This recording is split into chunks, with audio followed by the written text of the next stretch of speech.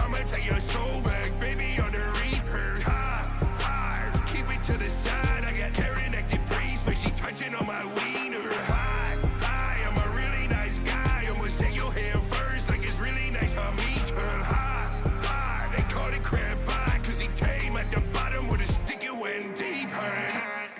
All this money that we made, I'm smoking kelp to the face. I skip the fence like I'm next, stick long as a clarinet, so these hoes wanna play.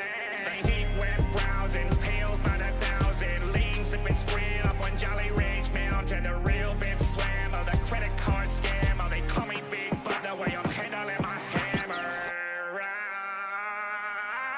High, do you wanna die? Cause I'ma take your soul back, baby, on the reaper. High, keep it to the side. I got Karen acting breeze, but she touching on my wiener. High, I'm a really nice guy. I'ma say your hair first, like it's really nice. I'll meet her. High, they call it crab pie, cause he came at the bottom with a stick it went deep. Did it like a Edison and popped it like a light bulb. I am not Brazilian, big Jaja when his eyes closed. Fucking up a Karen, put my charger in her iPhone. Had it sucking dick like she tryna give us some lipo. It's a light show, cause it's a nice pole. Set him up, anyone, lock him down. Line him up like it's a motion, we gon' make him strip it down like. High, do you wanna die? Cause I'ma take your soul back, baby, on the reaper. High, keep it to the side. I got Karen acting breeze, but she touching on my wiener. High, I'm a really nice guy. I'ma say your hair first, like it's really nice. I'll meet her. High, they call it crab pie, cause he came at the bottom with a stick it went deep.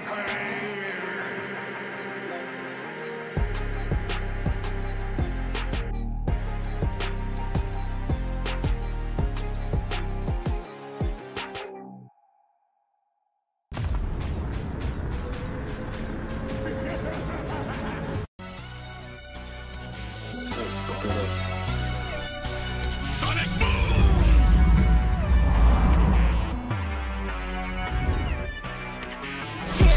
That's part of beam, watch my eyes grow. Sipping hella lean, smoking hydro.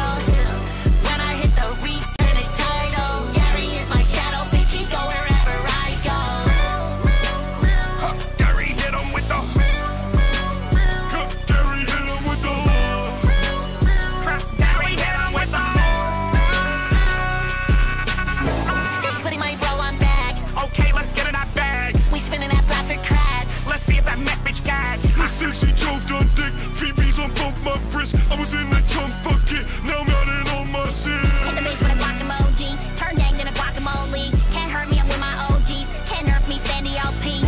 Shit, told them rest in peace. Where the packet at, they want it so bad. They been asking where they credit. Oh, that's me. Done on my hip, fuck you me. But ain't in that chopper with my team. Oh, know me, boy. See, you've done it now. You are fucked. That's part of beam, watch my eyes grow. Sipping hella lean, smoking hydro. When I hit the reef, turn it tidal. Gary is my shadow, bitch, he go wherever I go. Gary hit him with the.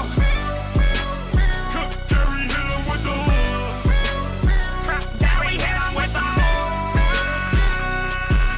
I'm a stone face killer like my motherfucking house is. I'ma hit that do-si-do and smack you where your mouth is. Heard they want a solo, I can't do that till we out this. Grab my clarinet and smoke them up his by the ounces.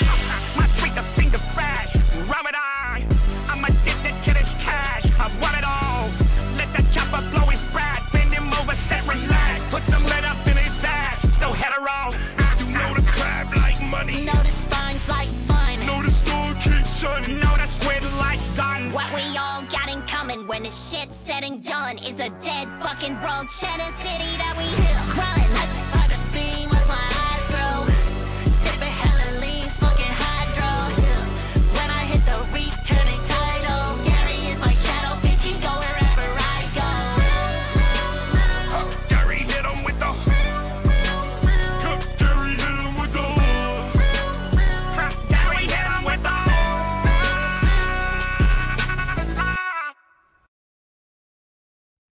Hello, stream. Hello. What's happening? What's happening? What's good in the hood? What's happening? I'm still a little sick. Coming over it. Getting over it. Took like 1 or 2 days away after that 5-day stream. That's right. And it's also thematically appropriate to be using that song today. Hello, chat. Hello. What's happening? So, hello. Hello, little guys who are... So true, so true. Shout out to all my bitches, bros, and non-binary hoes there at Little Guys Incorporated. It is me, FPS Diesel, back at it again with another Shadiversity stream. So that song that I played at the beginning of this was by Glorb, who is a producer and did make that track as well as write the lyrics. The one thing they did not do was the singing, because that was AI, right? Now, an interesting thing about Glorb, Glorb is acutely aware of the discourse around AI, so much so that he decided to make his music copyright free. Mike is weird. Okay, hold on. I think I know what it is. How about now? Is it better now? I had NVIDIA noise removal on, so... You sound like you're talking to a cardboard box. Yeah, that's why. I figured it was that. Get rid of that. Tell me if that fixed it. Yes, all right. Yeah, so... yes, I am the Dungeon Daddy. So Glorb's music is copyright free because he's acutely aware of the discourse between AI and artist. As such, this producer that...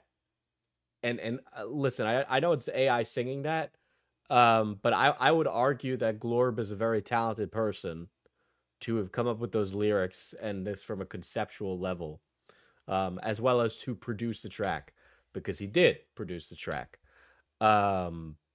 But he still makes it copyright free because he's aware of the discourse, and Glorb is making a statement by doing it, right? And Shad is on the opposite side of this discourse in a very weird position. That position being that AI works can be copyrighted. Shad, for those of you guys who don't know, is a YouTuber and medieval sword channel who's gotten into politics, who's gotten into React grift content, and various other things. There is a previous 5-hour stream where we all become very acquainted by it. But there was some stuff I didn't cover about Shad. A few videos I wanted to look at. A few things I wanted to show. And so, we're back. So Shadiversity, if you guys also weren't here, is the brother of a Jazza, who is an art YouTuber and professional artist. These are two brothers, both on opposite sides of the spectrum regarding AI discourse. Right? Diesel, when did you get so pregnant? What did you mean by... What do you mean by that?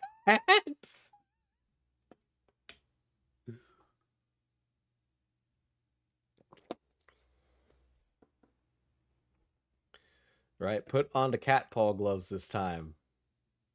No. But yeah, so that's what we're taking a gander at today. We're gonna be starting. I don't think we're gonna get through this entire debate. But there's a lot here to get through with Shad. So we're gonna be starting by looking at a debate he had on his AI channel. So let me pull that up right away. So one of his channels, as you see here, is Shad AI, 4K subs, and the last thing he posted was a month ago, which was him getting in a debate on the side scrollers. Stop being so breedable, Diesel. I got the clip. Diesel, don't get mad at Cat with the results. Listen, if Cat ends up drawing me pregnant, I'm fine with that. I'm not like...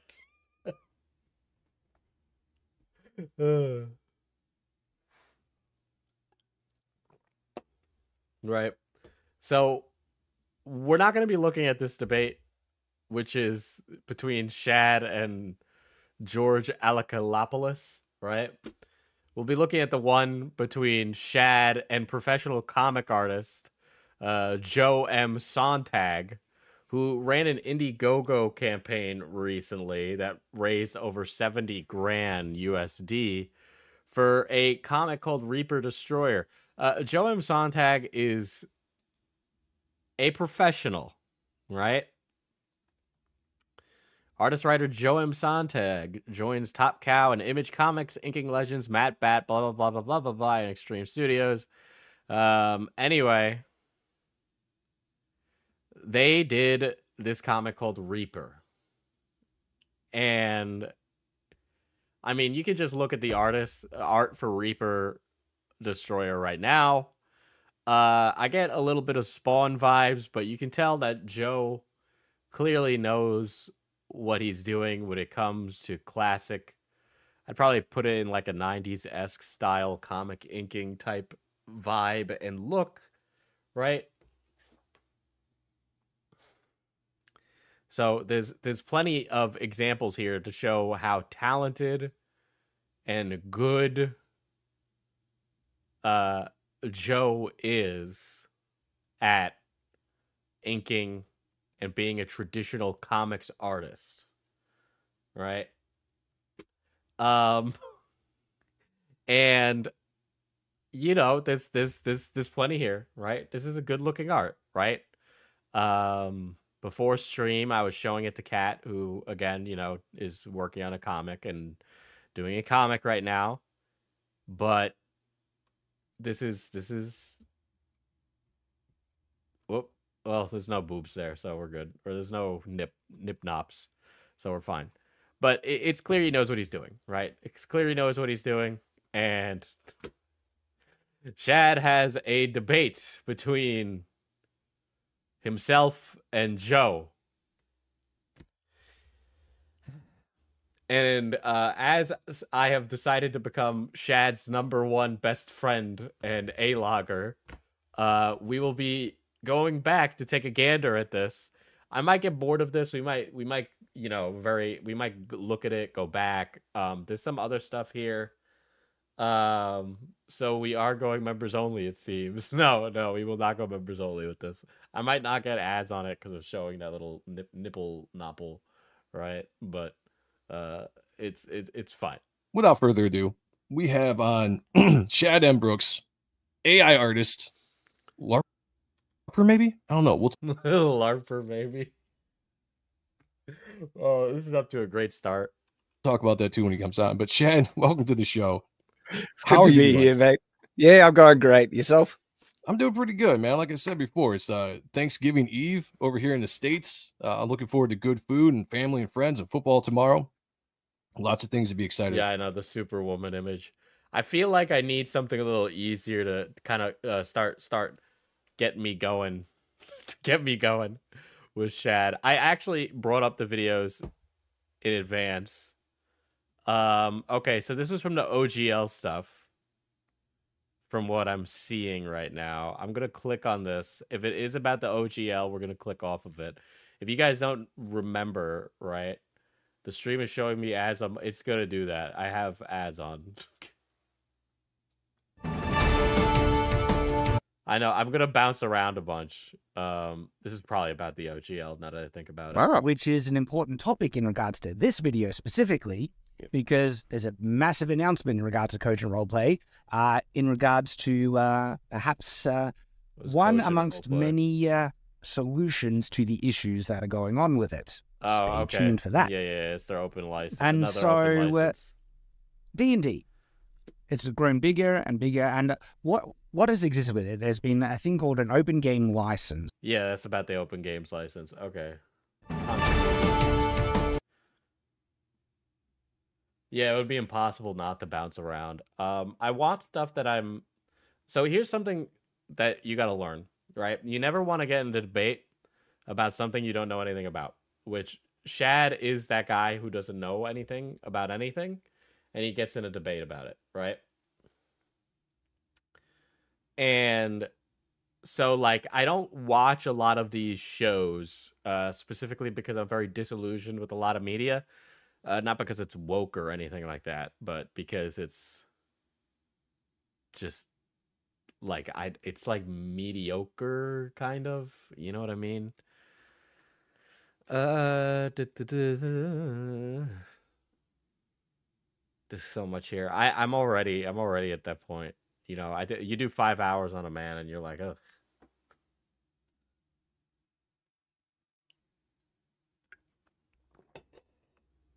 Let's see.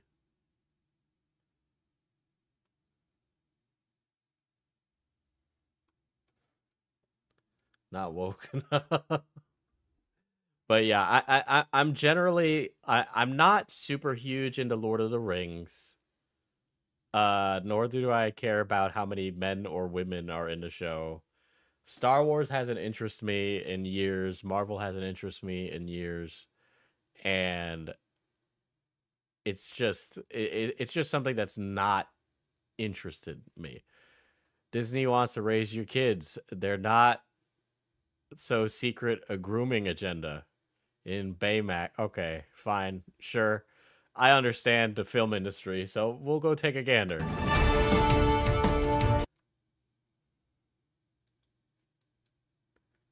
To like and comment, and it's not. I liked it when they were dressed up as serfs, right? Because I like the idea of these very out of touch peasants trying to give articulate political discussion on modern day. Basically engage as much as you can in these videos, because yeah, apparently the Angry Joe drama got out of hand from what I've read in Shad's comments. The thing is, I'm kind of looking at these streams as like a research. I am thinking of doing a main channel video on him. Okay? I am thinking of doing a comprehensive The Fall of Shadiversity. Okay? I think we're there. All right? The problem is there's a lot here. It brings us back up to the top. Yeah, it actually does legitimately help the video get noticed by the algorithm. It's a result of seeing signs more and more. They're seeing signs, guys. I've seen some very blatant ones recently that aren't really... Yeah. So it's right on the wall, but it's a bit too clear for my liking. Yeah. What are some of the... Well, before we give the examples, basically, not only Disney, but Disney is on the forefront now, wants to try and raise our kids for us. There are things that it feels you kids need to know, believe, and adopt growing up, everything that it's going to take upon them to teach, because it doesn't believe parents, one, have the right to raise their kids the way they want, and two, doesn't agree with the way that many parents are raising kids. I'm conservative, I'm religious as well, and so there are values and important things that I want my kids to understand growing up. Okay. Pause. God, we're going to be here all night. Okay, so I'm not a parent. As far as I'm aware, I'm not a parent. But I have taught kids, right? I have taught kids. And something that you see in a lot of kids' media is that you impart lessons, right? It takes a village. When you were younger, right, I assume most of you are millennial to older Zoomers in the audience, right?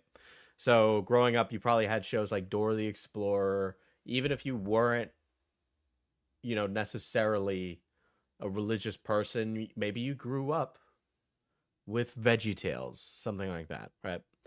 They produce a lot of these children's shows with a very simple premise and plot and moral message. And the idea of that is to impart, generally speaking, good lessons to the kid. So that way it's not just like random caca-poo-poo that they're showing to your child. There's a purpose to it. So, for example, a large part of what Lazy Town was, right? Because we all know Lazy Town from the memes.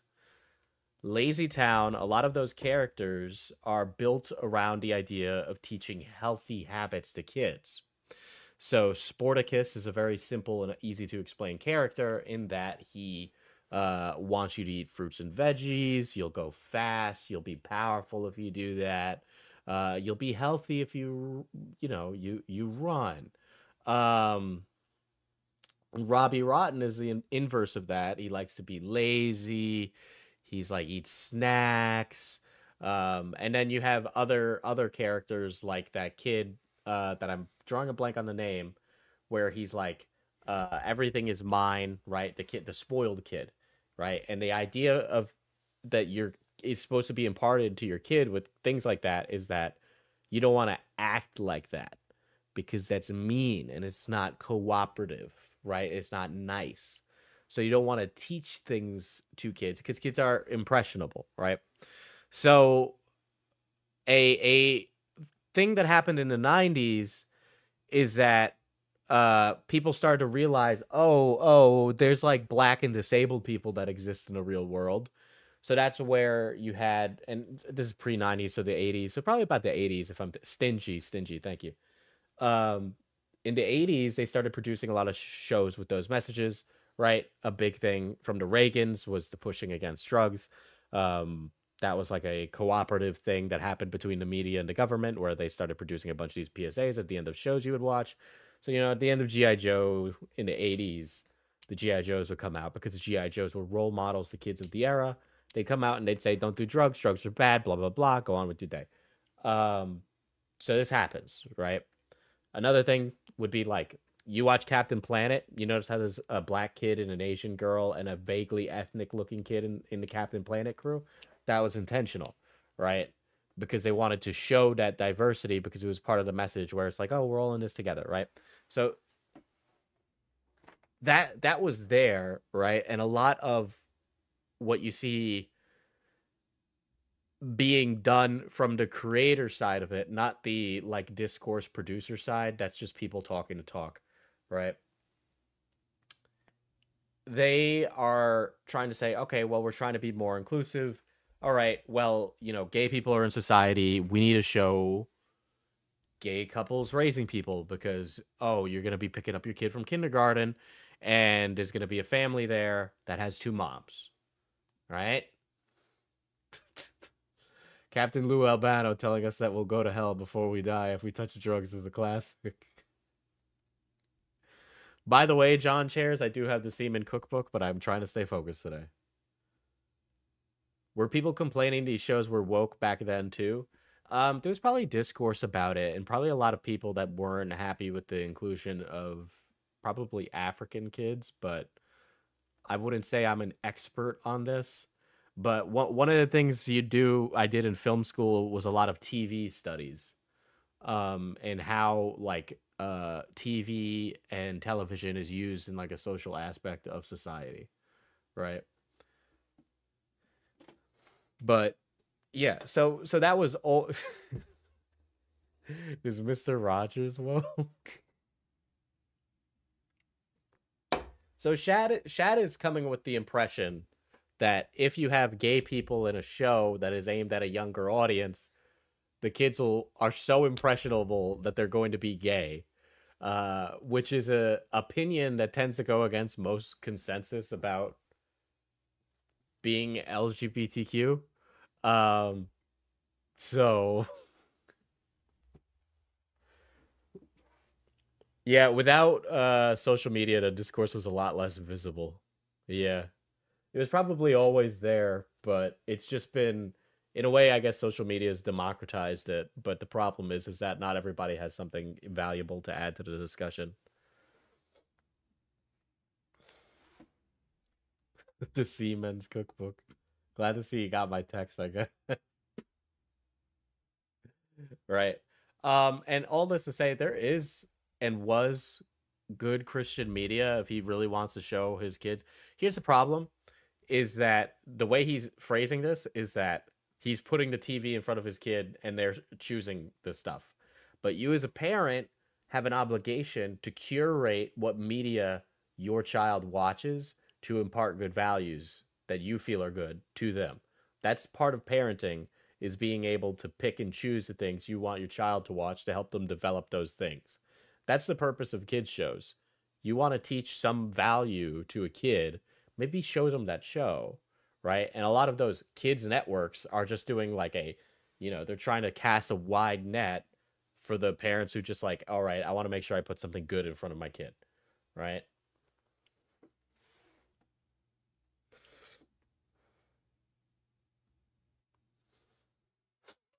I do remember the media going after the purple Teletubby because he was too gay. But either way, it's like if Shad doesn't want to show his kids cartoons with gay people, he might. I would fundamentally disagree with that opinion of his, by the way, because I could change that to I don't want to show my kids shows with white people, and then all of a sudden I guarantee you Shad would have a fucking problem with it.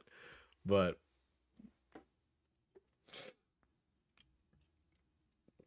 I guarantee you that's where this is going, where it's going to be him trying to argue that these shows are turning the frickin' kids gay.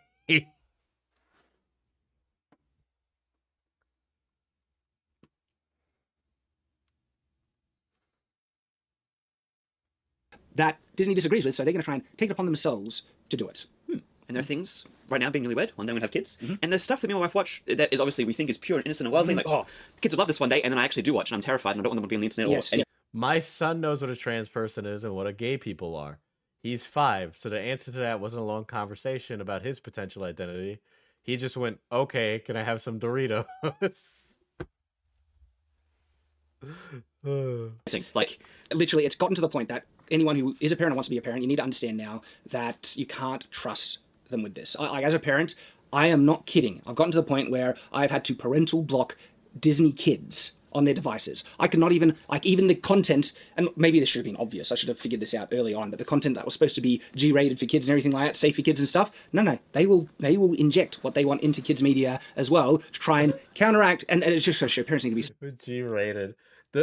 Okay, it's about how you deliver the message. It's like, we in society know violence is bad, but you don't put Full Metal Jacket in front of a kid to teach them that violence is bad, right? You have a show where a kid pushes another kid down in a sandbox, and then they all learn to play together, and the kid who pushed the kid down learns that it's not nice to push kids down. That's it. So vigilant. And so I've literally had to do that. Like, they can't watch anything now, basically, without my pre-approval. I mean, it got even worse at a danger moment at one point in which I don't know how it happened. I think we assumed that there was parental locks on everything, but one of our kids must have gotten one of the other tablets or anything like that, and started surfing Netflix, not in kids. Yeah. Yeah. Luckily, nothing went too far, but that just... You have no idea how much that affected me. Like, the fact that... Okay, I would not want to put YouTube Kids in front of my potential child, right? Obviously, I want to curate the media, but a lot of kids media is made by some of the best educators in the business, because the best kids educators don't go into education because there's no money there. Teachers should be paid more, hot take, but they go into making shows. From what I remember, the Wiggles was invented by teachers. Oh, the fruit salad song, what was fruit salad for? Oh, to teach kids to eat fruit because it's yummy. Oh.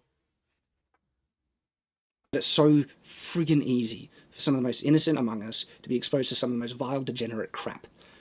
I can't... And it gets, like, you see, even in advertisements, it's just, like, even billboards and crap, the world is so adamant in trying to corrupt, and like, not the world, but the worst among us. So who's trying to corrupt these kids, Shad? There's like a silent part of this conversation we're not addressing. Who is them, and why are they trying to corrupt the kids? Who is they? Who's they? Adamant to try and corrupt everyone to be like them. Misery loves company, you know, all that stuff. And so much so that we can have a different video talking about this type of corruption in a more broad sense, where this is more focused on kids media and what's happening with Disney and some of the examples that we're seeing. So what were some of the specific examples you've seen recently? You know, them. Who's they, Shad? I'm going to say the quiet part out loud. Oh, so my wife watched this Disney movie because growing up she liked Disney Channel, and so she has a fond nostalgia for Disney movies. And there's this new show that came out. These guys must be like the I hate my wife boomers. Oh my god. I forgot the name of it. I feel like I need to look it up. But it's this. It's like High School Musical, but there's zombies, werewolves, and aliens. Okay, yep. And That's cute. They beam down, we rise up. That's stupid. and in the most recent movie, there's a non-binary. Yeah, them with three parentheses. So for those of you that don't know, the 3 parentheses around a them is like you're saying Jews when you do that, right? You're saying Jews. Alien who was romancing one of the other characters, and the way that they portray messages in the show, I was like, holy. But also, what they're trying to They talk in such vague generalities that unless you see the piece of media, you can't inform an articulated decision on it. I will say this, and it's probably not the message that they're annoyed with. Why are non-binary characters always portrayed as like either the mimic, the amorphous type of character, or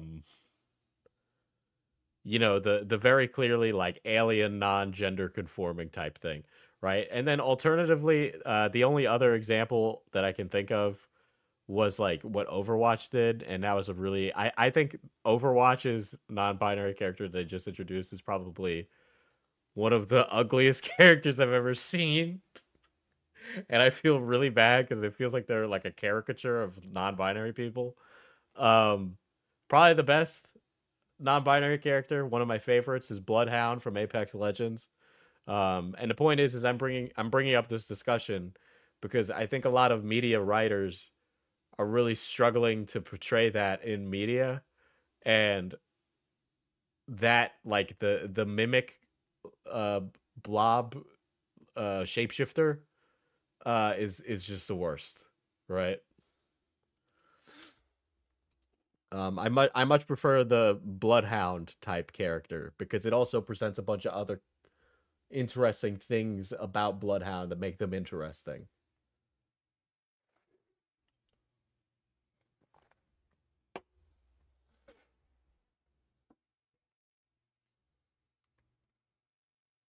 This is one of the biggest issues. This comes to some fundamental issues because one of the biggest things Disney is doing is what they call their gay agenda, where they are injecting their gay agenda.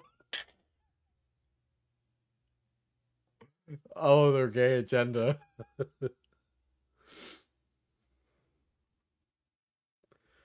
I will also say that a lot of Disney media, the way they're doing LGBT inclusion as something that's like region specific is also really cowardly and inappropriate in my opinion. You know, like they basically photoshopped the kiss scene out of Star Wars, the gay couple out of Lightyear. I don't like that. It happens all the time. You know, that's you know, the lip service type stuff that Disney does, but and pushing LGBT media themes in kids' content to a massively invasive degree, okay? This isn't a quote. There's been someone who works for Disney who actually legitimately said that they are putting gay in everything. Disney's first gay character 6 times. Now, this is the thing, okay? I don't have an issue with people living the way they want to live. In actual fact, I would fight to the death for that freedom. I think you might actually not, but okay, buddy. Okay? One of the fundamental tenets of my faith is the freedom of choice, and protecting that freedom of choice is essential, but that does not mean I believe every single choice is equivalent. This episode of FPS Diesel was brought to you by Two Bears Kissing. To teach my kids and encourage them to grow up into the lifestyles that I believe will give them the most happiness. That's my prerogative as a parent. Absolutely it is. And of course I believe in traditional values and things like that. Look, if one of my kids end up having issues with either gender dysphoria or same-sex attraction, I'll love them the same no matter what. But the fact is, the LGBT... Thank Christ. Thank Christ. That would be you know, whenever you see people like this, I always go, what if I could put them through like one of those like the machine from Rick and Morty, you know, the Blitz and Shits machine where he lives his whole life. Like I want him to I want to force him through that event, and then it ends that he's back in the Chuck E. Cheese to be like if he would still think and do the same thing. Community are so convinced that there is an element of nurture that can affect people indulging in different lifestyles, okay? The fact that there is so much higher, actual results of people either having gender dysphoria or same-sex attraction from those households, children being raised in those households, has a shockingly high percentage of that versus conservative households, shows that nurture does have a part in it, okay? And if there's any influence that I can help my kids grow into life where they can actually find someone they love and conceive life with the person that they love, that there's so much happiness and joy to be found in that. I'm not discounting the wonderful blessing of adoption, which is incredible, but I think we understand there's something uniquely special about that relationship. And it's also the fundamental underpinning relationship of the human race, all right? So, oh my God. Oh my God. Oh my God. Oh my God. Oh my God. At least Jeremy has the cojones to not say this. No matter the way you look at it, all right, traditional relationships help grow the human race better. I'm not saying other relationships can't help, that will benefit society. I actually think they can. But the best, most efficient way is, of course, the traditional wholesome household. Children being raised. Oh my God. Oh no. Oh no. Oh no. Oh shit. Holy shit. By mother and father. Okay. Dude, I gotta be honest with you.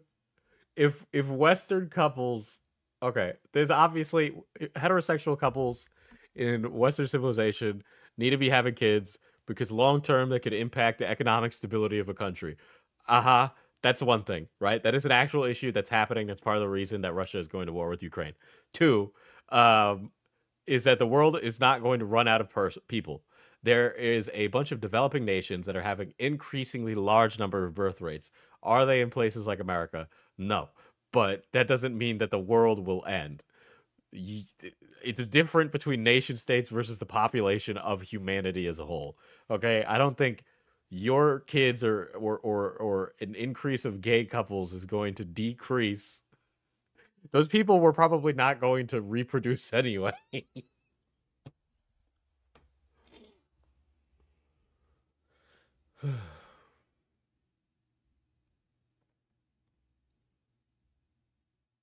Okay? That's what I want to encourage. That's what I want to instill in my child as the normal.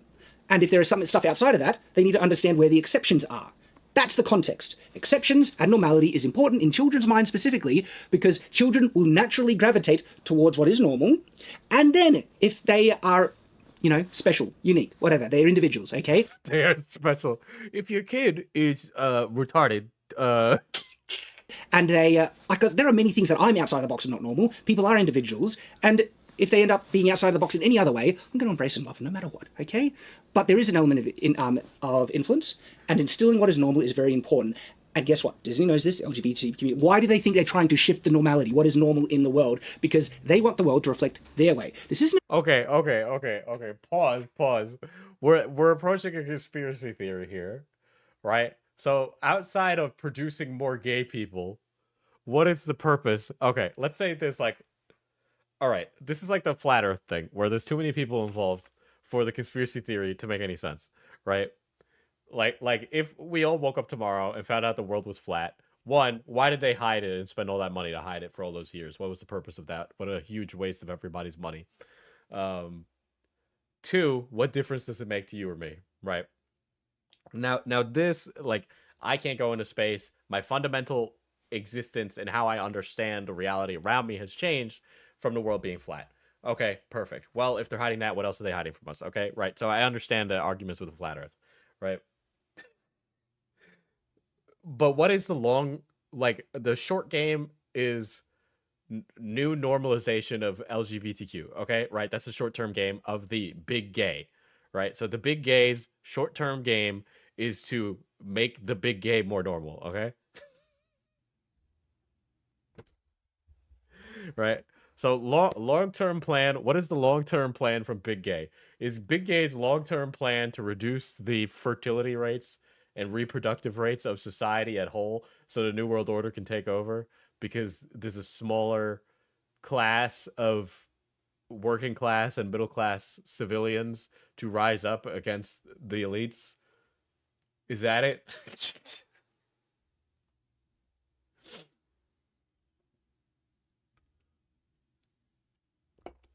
Right. I'm not getting into the debate between who raises a kid, any of that, right?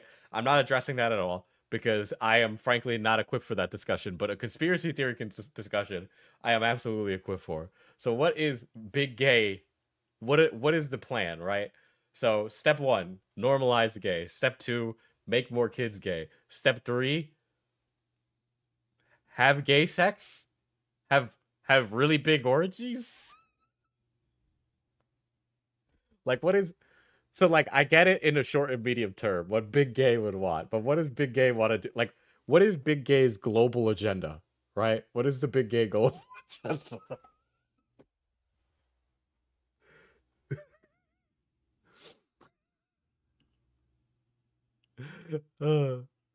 Because that's a line of thinking that Shad has gone down here, right? Step 3, profit.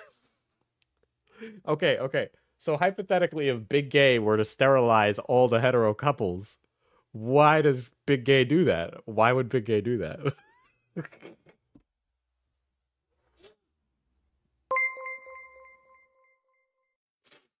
$5 from Fernando H. Big Gay's alright, they give me cute men, but what about Big Pharma? They give you bathtub estrogen.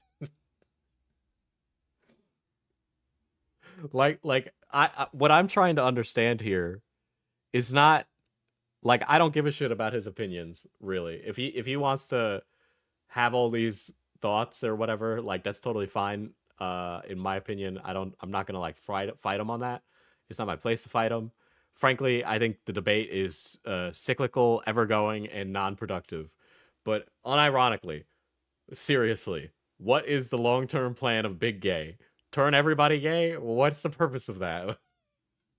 Does Big Gay work for Satan, and then when the devil comes back, then when the devil comes back, he's like, all my gays, rise up and fuck them in the butt. Like, what? About inclusion and acceptance. I'll teach my kids to accept everyone. I accept everyone so long as they're... Okay. The purpose,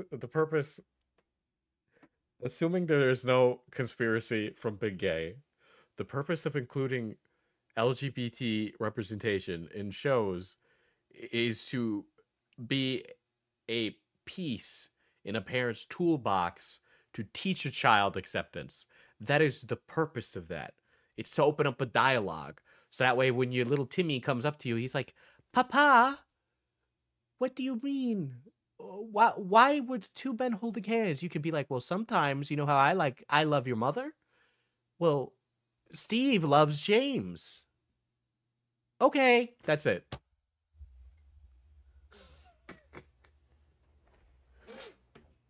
Like the lessons that you are taught that via kids shows are to be used as tools by the parents to open up dialogue.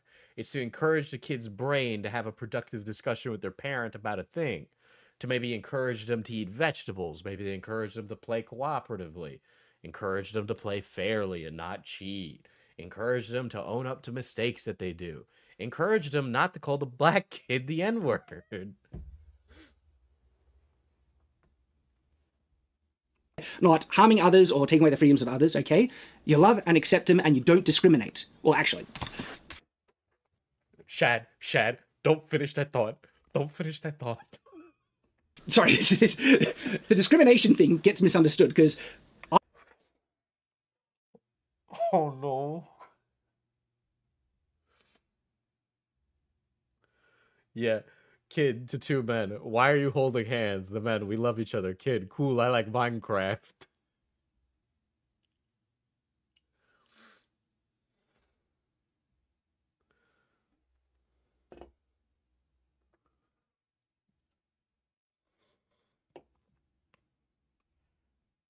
Thank you, Fernando. Exactly. For instance, I was very discriminating in choosing the wife I wanted to marry. Well, okay, wait. I was very discriminating in choosing the wife I want to marry. Okay. Okay, if there were certain people that didn't achieve my list, I would discriminate against them and not date them. Yeah. That's being selective with picking a partner. I don't know if discrimination is the noun or descriptor word I would use in this discussion, but please continue. Okay, so of course a level of appropriate discrimination is needed in proper oh my god judgment, everything like that. But I'm saying for yeah. You should discriminate in who you want to have sex with and be choosy and have preference. The word is preference. Mutable characteristics and other things like that for, representation under the law, treating people good and everything. Of course, that's where you don't discriminate, all right? I think that's obvious, and I'll be teaching that. That's you don't discriminate against that stuff, okay. What I practice as well. The false lie that this progressive movement, Disney, is trying to say is that unless you embrace and not only celebrate, but promote it, you must promote it, you are a bigot. That's what they're trying to say. That's not... Is that what they're saying? Okay, what the people who go on TMZ and say is different than what the people who make the show are trying to do. They're trying to say that all this narrative, all the LGBT, agenda is not only equivalent, and I don't think I can be fully accepting, you can be fully accepting by acknowledging the difference, saying that there is not an equivalence here between a relationship which can conceive life and a relationship that can't. There is a biological non-equivalence there, okay? These things... It's not about birthing kids. Oh my god, that's not what this is about. That's not what this is about. Actually aren't equivalent, but the lie is then that you would then be discriminatory against people who are in different... That's the lie. It's not true at all. I would not discriminate against people in other relationships. I'm friends with... Okay. I would not discriminate against the gays. Okay. This is a fruitless argument. Of course I have friends that are gay and everything. I have friends that are trans as well and all that stuff. Oh, they must love being around you. And I can only... Listen, I got friends that are like that too, and it's like, I don't know. I don't go around being like uber mega PC, man. I'm probably one of the least PC people that they're friends with. But it's just like he's doing the quartering, like I have two black gay dads thing. That's what he's doing right now. I have a black friend. That's what he's doing. He's literally doing the I have a black friend argument. Well, these sometimes can be really good people. Or they can sometimes be crap people because they're just people, okay? So this lie that people are pushing is this, that if you don't accept it as equivalent, and even further, if you do not celebrate... Accept it as equivalent to a heterosexual couple... Okay, it's not about birthing kids, Shad. That's not what the argument is about, right? The argument is saying these are people that exist in the world, and we want people to know that they exist. So we are presenting them in TV shows so you and your child can have a discussion.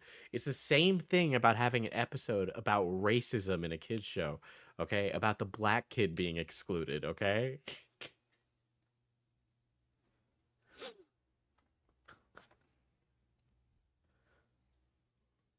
And push it, you're a vile, evil bigot.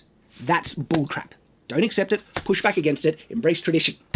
That's the thing. We know you're not PC after the almost slur you dropped last stream. It was my PewDiePie bridge moment, guys.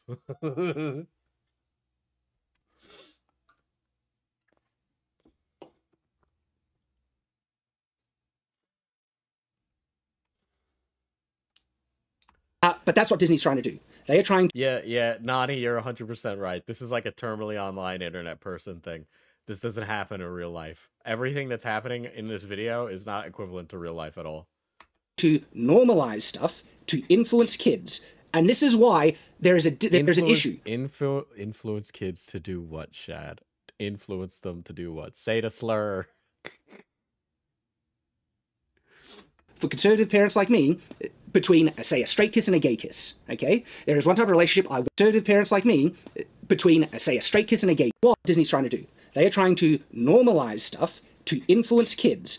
And this is why there's an issue for conservative parents like me between, say, a straight kiss and a gay kiss, okay? There's an issue between a straight kiss and a gay kiss. Okay, thesis statement. There's one type of relationship I want to, not only because it is normal, the normal, guess what? The normal biological, relationship between, for the human race is men and women. We're biological. Bro, animals have gay sex. What are you talking about? Listen, Shad, you kiss someone, you don't make them pregnant. Literally made to go together. Okay, that is the normal state of biology and reality. But that's not. Listen, there are plenty of animals that have gay sex. Okay, like there are animals that just jerk off. Oh no. You're Mormon. You shouldn't be exposing your kids to kisses ever. Okay. That's it. All right. And so that should be taught to kids. Absolutely. Like there's a difference between a gay kiss and a straight kiss?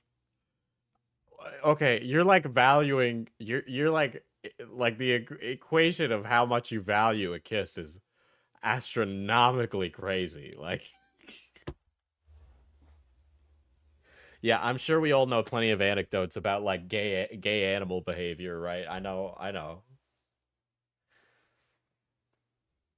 Said it's this lie about this must be done, otherwise people won't be treated fairly. That's bullcrap. No, people can be treated fairly under the law. Right? Like you can't say don't discriminate against gay people to your kid, Shad, and then in the same breath say it's different when a gay person kisses another gay person versus when two straight people kiss.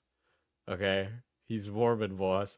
I know, I'm arguing again. I'm literally shooting fish in a barrel. $2 from Cat was taken. Shad reacts to Brokeback Mountain. He wouldn't be able to make it through it. He'd be hard as a rock. Does Shad know the difference between a straight or a gay kiss? Does he kiss a lot of men? And all that stuff. And the fact that they are so aggressive and, like, what I say, like crazy aggressive against any resistance to that, and calling them vile bigots, homophobes, all that stuff. Yeah, like yeah, as long as they love each other, who cares, right? Like if you happen to know a gay couple and there's like a domestic violence situation going on, like that's different, right? That doesn't mean all gay people are in a domestic violence situation. Like that's the kind of shit like Shadiversity be thinking, bro. Goes to show you that no. This isn't about just equality, all right? It's about supremacy. They want power. They want to subvert. Whoa, they want supremacy. Okay. So this is a certified hood classic. Does Shad masturbate with crumbs in the bed? Listen, the crumbs debate has been going on for like 2 days. All right, I don't even get me started. But so Big Gay wants supremacy over society. So all right. So we're getting a little longer term. All right, step 1, produce gay TV shows. Step 2, see Cloudy. He's right. I want power. Step 2, have a bunch of gay soldiers. Step 3, go get gay supremacy. So once you have gay supremacy, what do you do with all that power? How can one gay have all that power, as Kanye once said?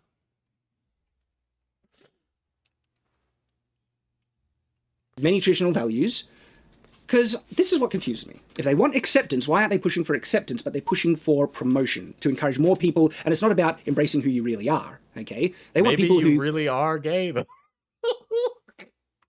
Aren't like only the slightest gender dysphoria, the slightest same-sex attraction. They want them to just embrace it whole. Like, what if it was only like the slightest small bit? Technically, doesn't mean that they're more straight than they are gay. No, embrace it. I mean, like.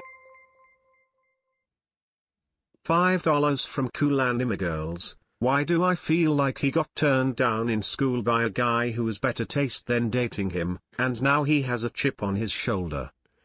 I don't even know where. No, like I couldn't even begin to tell you where this comes from, right? Because like Shad's opinions right now are like an amalgamation of a bunch of like talking points that come from politicos, you know, so people who do content in politics. Because it's like an amalgamation of a bunch of different people's opinions rather than him having these opinions himself. Because a lot of them jumble back on each other and are like double negatives or don't add up to anything. So, like, part of the problem and the reason I get so frustrated with Shad is because he says a thing and then he says a thing that directly contradicts the thing from the previous sentence. And a lot of his stuff is like that. So I couldn't even tell you where this comes from, other than it has to have origination in other people that make content like this. Like obviously like the Quartering or something.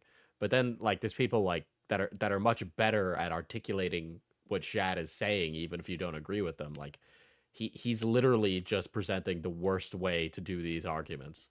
Period. The fact that they tried to accuse me, a straight man, of saying that I find gay sex repulsive as homophobic, it's like, what do you... I find gay sex repulsive. I mean, Shad, I don't want to fuck a man either.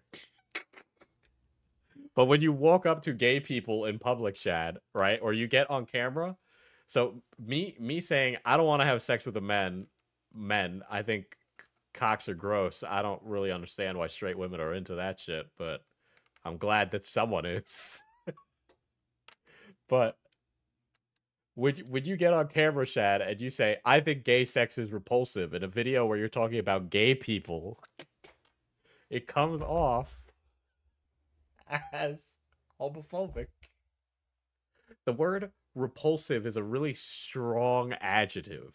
It's a descriptor word, whatever. I don't know. But it's a really strong descriptor word, right?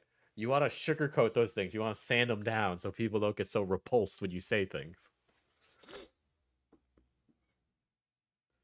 Yeah, I feel like he doesn't know how to use words that aren't absolutely extreme. Yeah, he's a straight guy in a heterosexual marriage. Of course he's going to find gay sex repulsive. But you can't walk into the street, walk up to two gay people, and be like, I find gay sex repulsive. You know? What are you trying to do then? Okay, because the reverse isn't true. Like if a gay person found straight... What do you mean, what are you trying to do then? What do you... Shad, they're not trying to fuck you. Actually, to be honest, I think a lot of gay men would love to have sex with Shad. He is on the gay sex chart for YouTubers. Sex repulsive, that's fine, but it's the reverse. So it's not about equality and equal treatment, it's about promotion and pushing something further, that I need to be okay with gay sex. And it's funny, actually, someone... I need to be okay with gay sex. No one's saying for you to have gay sex, Shad. If two people have sex in a bedroom and you're not involved, why do I need to ask you for consent? It's like two men, and they're like, I consent, and then there's Shad in the corner. It's like, I don't consent. Commented on that. Like, when I say okay, it's like, people have free choice. They can do what they want. When they say okay, they're okay for me is that I could have it thrown in my face, and if I had any... They're not having gay sex in fucking kids shows, though. Normal reaction, like any normal straight person would, that's homophobic. Like, what? That's literally saying there is something wrong with being straight. You are bad for being straight. Just having normal straight reaction to that. Wrong. Sorry, I did cut you off what you're saying. Someone commented, said something really interesting. They said, anything sexual where there isn't any attraction is repulsive. So kids younger and stuff, when they think of sex, they go, oh, that's gross, disgusting. Yeah. And so guess what? Lines up with your thing being... People sucking on feet and trying to feet. I get the same reaction. Of course it's I tried to... That's not the same thing. You're like equating different things. Go to therapy. Actually just go to therapy. You don't know how to articulate your thoughts.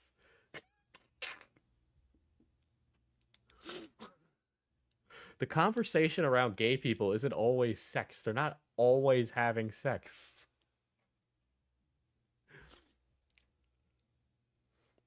Literally, who is saying it's bad to be straight non-ironically? Crazy people who exist on Twitter. You know, like last stream where I was talking about the guy who wanted to line everybody up of a different political persuasion than him and then to kill them? Like those kind of people. But those kind of people don't have a job because they're crazy. And the ones that do have a job, normal people don't take them seriously.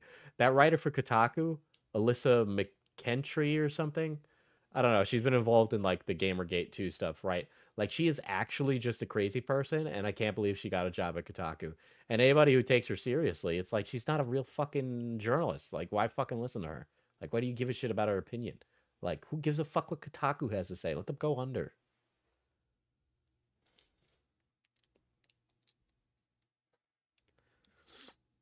Where are you going to find it? Movie Bob tier beliefs. Yeah, these are Movie Bob beliefs. Yes, that is normal. Yet people literally attack me as being a homophobe for just stating a blatant fact. Shad, and that you're saying two gay people in public holding hands makes you sick. There's the bias and the agenda, because that would only be the case if there is an agenda on display, where they don't want equal treatment or acceptance, they want embracement. Okay, they want it to actually be pushed further. What do you mean? Again, you're talking about this thing. What do you mean? Okay, so Big Gay gets power. What does Big Gay do with the power? Do they turn America into the gay country?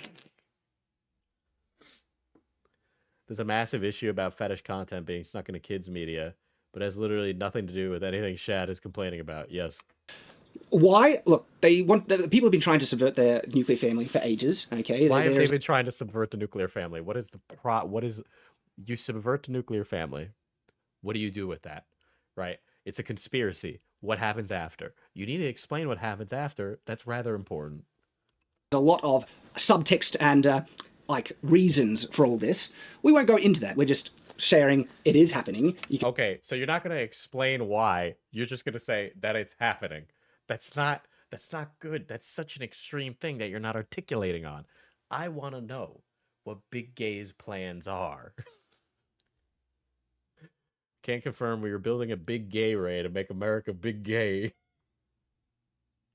You can see the blatant contradictions on display, and Disney is like, they are open about it. Admittedly, they celebrate it to the point where $4.99 from Red Kitten. Can't wait to see what he thinks about asexuals. God forbid not everyone wants sex or procreation. Yeah. Listen, one topic at a time, okay? We gotta teach this guy from the ground up. I want to know about Big Gay, okay? That's what I've been saying. Want to rate no parents, you're bigoted, you're homophobic. If you like encourage any traditional. Listen, okay, Shad, I get it. You don't want to tell people. You don't want people telling you how to raise your kids, and I agree with you. These fucks who are not raising kids or have no kids should not be talking about it, which is why I haven't chastised you on how you're raising your kids. I probably did earlier, but let me just clarify. You can raise your kids however you want, Shad. Okay, that's my official statement. I don't want to impose you to have to raise kids in a particular way, right? If you want them to raise them however you want, do that. But like you are having a fundamental misunderstanding about the current issue. Lifestyle, that's all big and homophobic. So much so that we're going to force it. Try and get it under the radar, try and do it blatantly sometimes, and hide it and squeeze it in. And like, for instance, the Baymax show is a perfect example. Like, and not only, also they're trying to sexualize kids at shockingly early ages. When I say sexualize, exposing kids to adult concepts of puberty and sexuality way before they should be exposed to it, okay? Yeah, because Hollywood is filled with pedophiles. But not all those pedophiles are gay people. They're pedophiles. If a kid is even taught about sex much earlier than what they're ready to, that legitimately increases the likelihood of them indulging in those activities early on because they're familiar and they know what's going on or even how to do it, okay? There's a reason why... Okay, so... Okay, whatever, Shad, sure, okay. Why you teach kids about this stuff when the stuff starts to naturally manifest normally. In puberty, right? You teach kids about puberty when they're going through puberty, okay.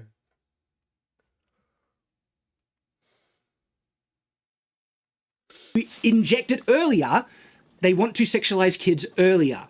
I'm not walking up to like an 8-year-old and being like, you know how you were made? Your parents got naked and rubbed it together. You know what's going to happen to me? They're going to take me away in handcuffs. Does this guy think gay equals pedophile? I know.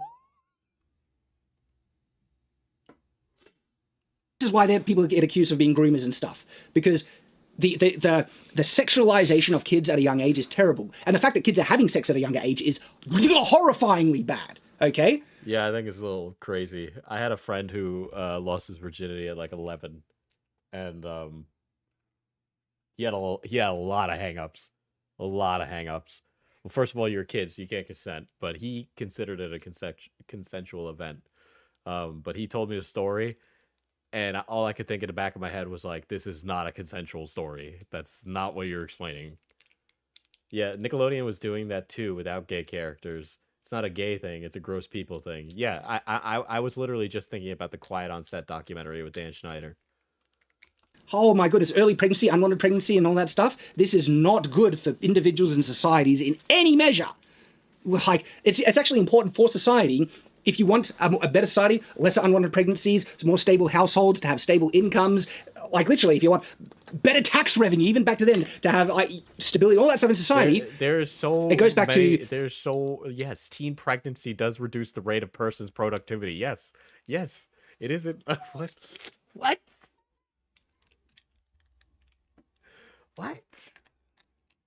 Yes. If teen pregnancy tends to reduce the likelihood that you're going to get a degree. It tends to reduce the possibility of you getting a life that is going to be stable and financially reasonable. Like, Shad, being gay doesn't lead to unwanted pregnancies. No, really? Yeah. Finishing school, not getting pregnant before you're ready, like they're ready and everything like that, having a full-time job and all that stuff, and you can avoid poverty in so many ways to do that. Yes. Teen pregnancy is going to lead to poverty. Yes, Shad, yes. What does this have to do with gay people? They can't give birth. And if you have a society... Two gay men, if a man fucks a man in the ass, he's not going to get a butt baby from his ass. Of most people avoiding poverty, guess what? The society flourishes as a result. These are broad, overarching effects that are happening. Sorry, you look like you're going to say something. I'm just having realization moments here. Truth bombs, baby! It's true, though. Yeah. This is absolutely true. And so, if you want to benefit just society, you should be encouraging, basically, abstinence until you're ready to have children, at the very least. I'm more... Abstinence? Okay, listen, you just want your values to be taught. Just say that. Just be like, I think the world would be a better place if everybody was listening to my religious values and put it into media, rather than all this other liberal stuff. If you just said it like that, I'd just be like, okay. But like you're like trying to be like big thinker fucking Socrates here, but you're fucking coming off as like the fucking manic crackhead down the road. Traditional abstinence before marriage, and practice what I preach. Did not have sex until I was married, and I have been blessed so much as a result, okay? And we're blessed so much as a result. At the very least, you should not be having these types of sexual relationships with anyone unless you're prepared to have children with them. Because guess what? Sometimes contraception doesn't work. You need to, that is the real reality of these things. And if you are teaching sexual just because it's fun, get into it. Yeah, okay, but what does that have to do with gays? Yeah, exactly. Especially kids at shockingly young ages. One, I think you're encouraging pedophilia. I'm gonna fucking... What? Chad just admitted he's bad at sex. Okay, Chad. Okay. That was the statement Chad said. Okay. Contraception doesn't work. You need to, that is the real reality of these things. And if you are teaching sexual just because it's fun, get into it, especially kids at shockingly young ages. One, I think you're encouraging pedophilia. Okay. Okay, yeah, okay. All right. He's saying if you put sexual concepts in a show, you're encouraging pedophilia. Ergo, there shouldn't be gay people in the shows because gay people will encourage pedophilia? Is that the line of thinking? Because please see all the iCarly stuff, the foot fetish, Dan Schneider shit. Like, encouraging kids to have understand sex and then be exposed to sex and actually at a younger...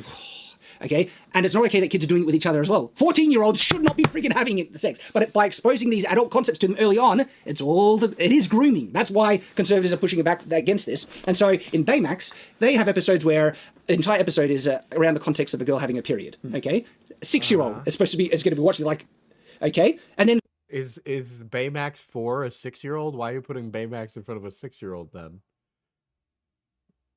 It should be around like a 10, 11, 12, 13, you know, like for the ages that are going to going like those young ladies who are gonna have their first period, not like a 5-year-old child. It's like, what's a period? What's it related to? Everything, snowball effects, of course. Whoa, wait a second. If you have a daughter and she hasn't had a period yet, having the conversation about what a period is probably important even before it happens.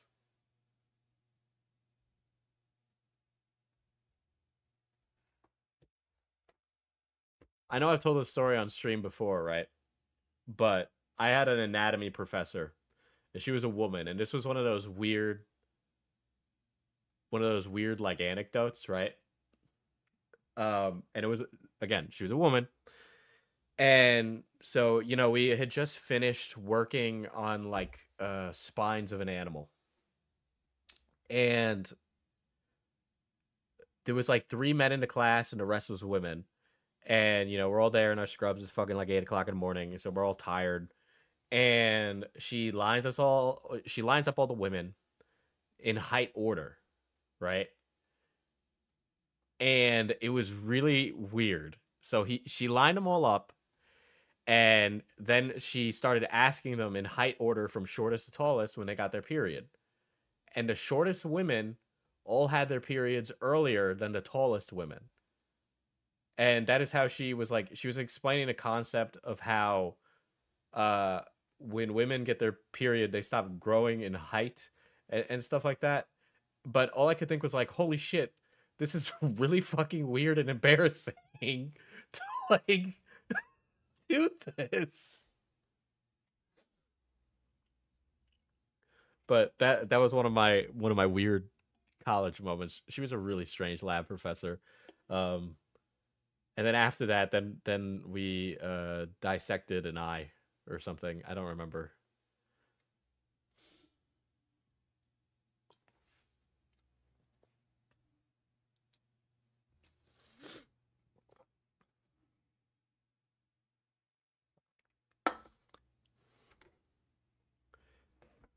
Yeah, I don't know why she did that.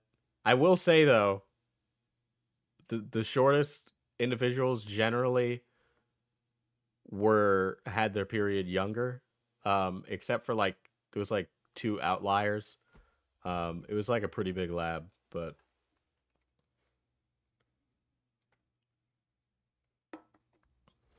drive-by classmate lore.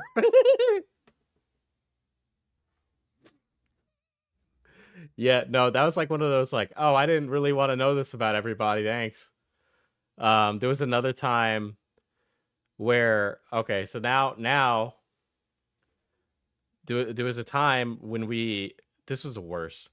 So we had to, you should look at West Side. $5 from QTV's Hood Ornament. You should loom up Westside Tyler. He's done a lot of streams on Shad's weird behavior. It's far worse than just his bad AI takes. Yo, I know, all right. I had a teacher welcoming me to womanhood when I got my period, so that's the thing. Oh my god. I'm picturing like it's a like the teacher comes up to you and shakes your hand. It's like, welcome to the club.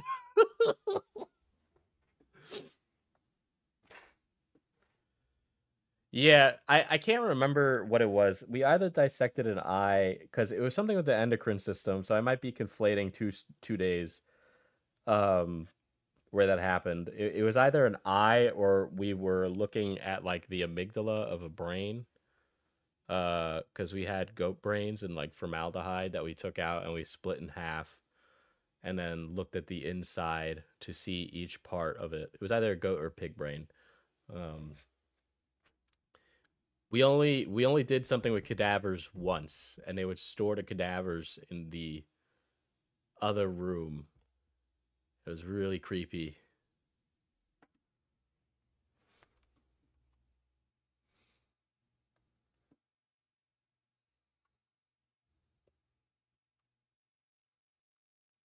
Shad's takes are making me nauseous. It's like worse than just a woke man.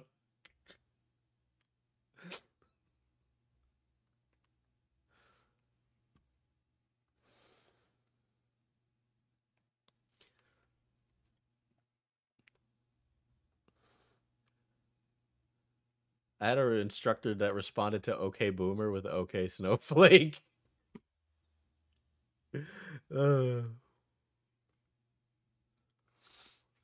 Dude, I am loving Shad's ridiculous takes. I honestly don't think I'm even gonna be able to get through this video.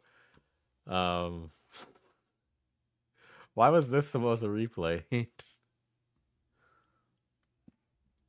And there are heaps of gay relationships as well. There's one that's saying, and then there's about tampons and stuff, and this is just one thing against the whole larger thing. You can see how much it's progressed because you look at like Big Hero 6, the first movie, there wasn't anything. There wasn't even any romances really in that movie. There was nothing. And now Baymax's TV show, every second episode's just all about sex. Seriously, what's their thought process? I think we should have a whole... Are you guys watching kids shows? Episode framed around the concept of a girl having her period. Why is like? Do you think parents are not going to be teaching girls about that when it's their appropriate time and prepare? Well, that's the point of putting it in a TV show, you fucking muppet. Why do you think it's in the TV show?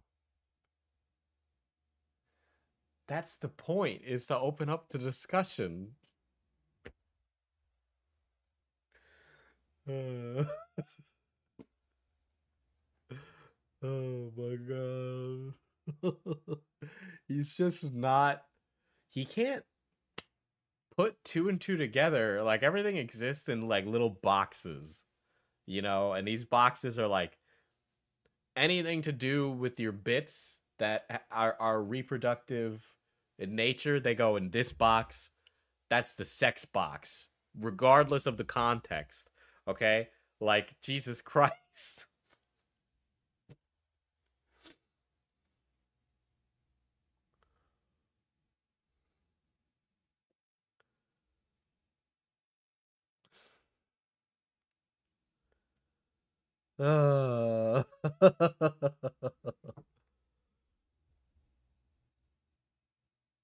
This man is a pair of clown shoes.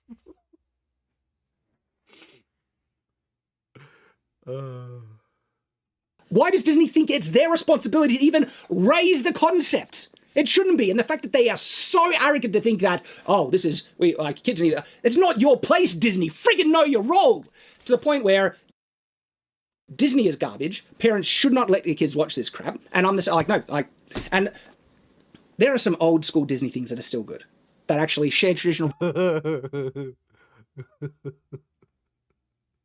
I'm just thinking of, like, there's some old school Disney things that are still good. And it's like that racist depiction of a black kid in that old 1940s Disney movie they want you to remember.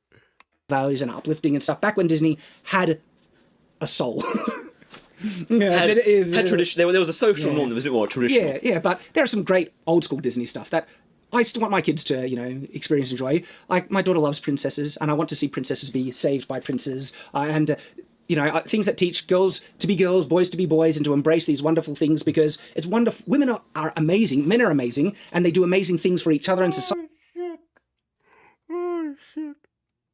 Guys, you think the gay issue with Shad is hard? Get ready for the trans issue conversation with Shad, because that's gonna be a rough one. Oh my god. And I don't think women so much often. I think women should stop the sentence. Just stop it. Don't finish the thought. You're gonna lose. Narrative is that women need to act more like men because being a woman isn't enough, and I find that so insulting to women. No, being like and men are toxic and bad, and they need to act like women. Okay, and this. Shad, you won. First of all, I'm not even gonna broach the woman part. I'm not even gonna broach the woman part. But as a young man, okay, you are not masculine enough to teach me what is and isn't proper masculinity. Okay? I think I am more masculine than you. Okay? You are soy. You are weak. You are beta. You're fat.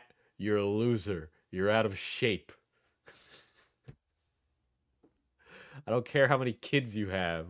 You're soy.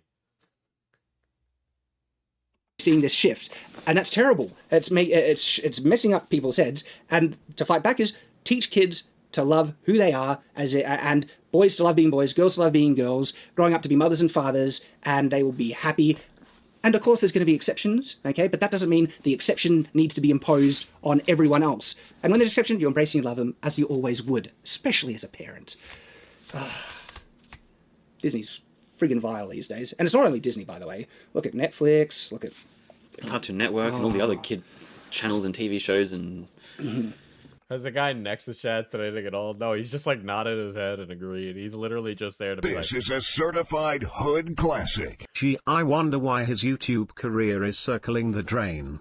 Yeah, I know, right? What could he possibly have done? Whatever else. So Disney wants to raise your kids. Reminder that these people vote. Well, they don't live in America, so it's not like their vote matters. Don't let them get away with it. And it would be to the point now that if I wasn't a reviewer, I would I'd subscribe, delete it all. You even Shad maybe like 7 years ago could have told me what masculinity was when he only talked about swords and shit. Yeah. Off Disney Plus completely. Yeah, they're not getting my money anymore. Yeah.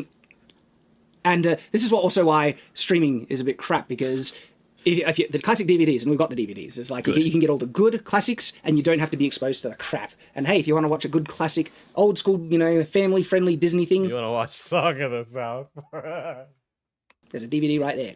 And Disney has been changing like problematic elements in their old school media and stuff. Yeah. You get the classic as it was meant to be. Because usually their problematic things is their woke agenda saying, oh, this is bad and all that crap. Yeah, they're being toxic. Like, I watched Swiss Family Robinson Treehouse. The old school one, I didn't even know was a remake of a black and white one. but it's like, that goes back in the day. But I was watching the old school Swiss Family Robinson Treehouse one, and it came up with this friggin' annoying disclaimers like, this reflects things that, our beliefs and traditions that we don't necessarily agree with. And when you watch it, you know why. Because they're getting shipwrecked, right? And the mother's like, I need help to get onto the boat. Help me, Joel. Help me, son. The sons are helping the mother and everything like that. And then I love it. This is great, right? Because guess what? Guys usually do fare a little bit better in survival situations. Just the reality. And so... Shad. I'm an able-bodied male, okay? I'm an able-bodied male. I am in good shape. I can run for miles with 60 pounds on my back, okay? I have done marathons that are multiple hours long through the mud and the woods, okay? I have crawled through muddy trenches with electric fences that electrocuted me as I went through them, all right? I went camping for one night, and we had to pack it in because I went, oh shit, we're gonna die. Surviving in the woods is much more about technical skill than it is about raw prowess, okay? You can be the most fit person in the world. If you don't know how to start a fire and you are lost in a survival situation, you will die. It is hard to start a fire. Okay? It is hard to start a fire. It is hard to keep your body warm. It is hard to protect yourself. Those things are hard. And you need to know the skills. Skills that can be taught and that are not exclusive to gender at all.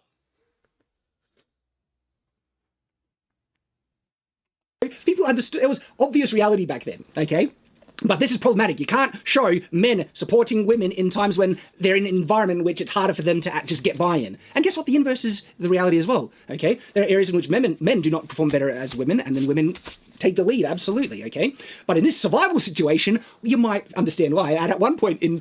What's the classic Swiss Family Robinson Treehouse? It's a blast, okay? There's a moment where the two brothers want to explore the island, they go off, and they...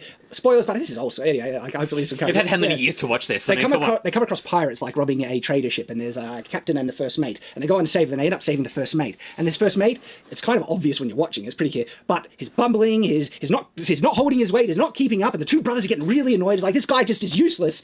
And it turns out he's a girl. Pretending to be a guy, so basically the pirates didn't take advantage or anything like that. And when the brothers find out, they're like, gentle, they're like helping her down the rock faces, going through the things, doing all the stuff. And it does show this girl being pretty useless, which in most situations, that would be the reality.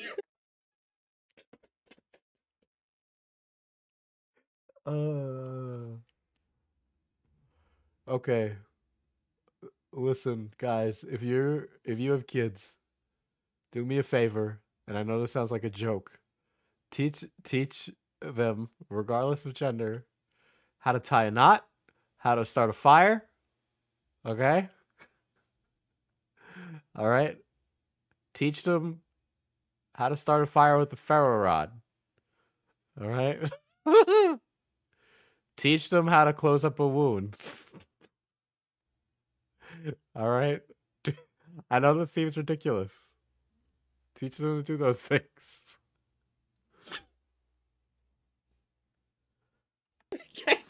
Stronger guys handling things, fighting like anacondas and stuff. And the girls try. Learn how to swim. Learn how to swim. Struggling a lot. That's problematic now. You can't have men, you know, being gentlemen to women in these day and age. Shad, you are not the guy to be like Shad is the kind of guy who'd be like, if I was in the woods and there was a bear, I could take the bear, no problem. I could take the bear.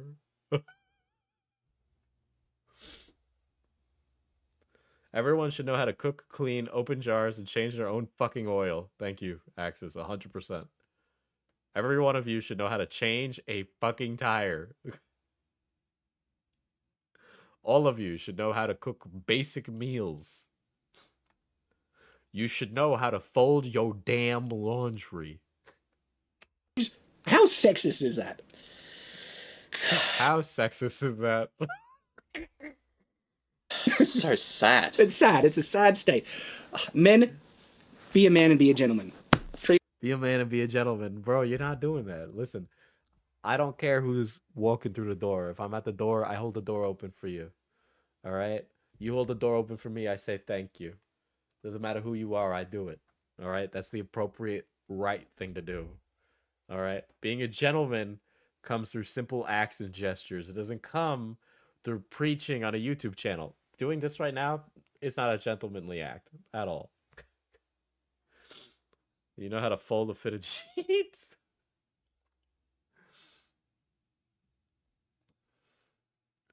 How sexist is that? Chad, after saying something sexist. You know, being gentlemanly is giving respect to everybody.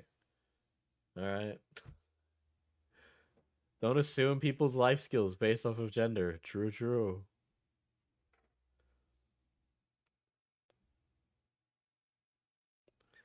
Yeah, he ain't a gentleman at all. Women with respect, okay? Open the door for them, do all the stuff, because the genders are different, all right? And there's a responsibility that exists with men because men are bigger and stronger. And as a result, we bear the heavier burden sometimes. It might not be fair, but we can handle it better. That's your role as a man. Be a man and sacrifice. And that's the, that's the fundamental themes between both femininity and masculinity. It's actually sacrifice. Yeah, Shad regularly calls women fat, ugly, and manly, but he's oh so gentlemanly. Listen, okay, if you are fat, you probably have... Maybe he has more leeway to call another person fat because it takes a fat to know a fat. I used to be fat. I used to be really heavy.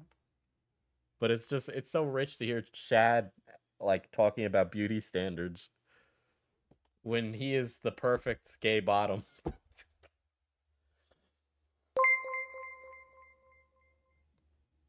$5 from Cat was taken. We didn't start the fire, it was always burning since the world been turning. We didn't start the fire, no we didn't light it, and neither did Diesel Campin.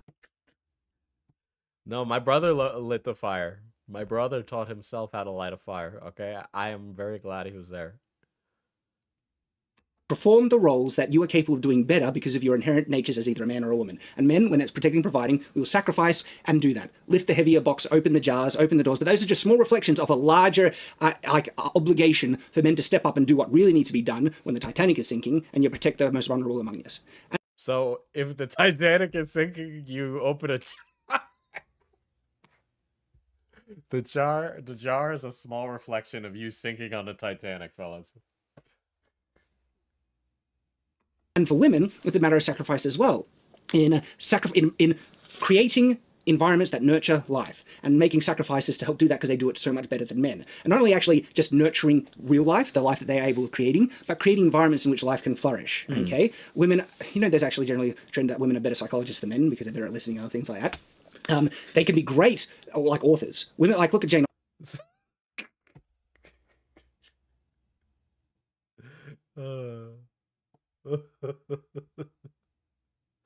Oh shit!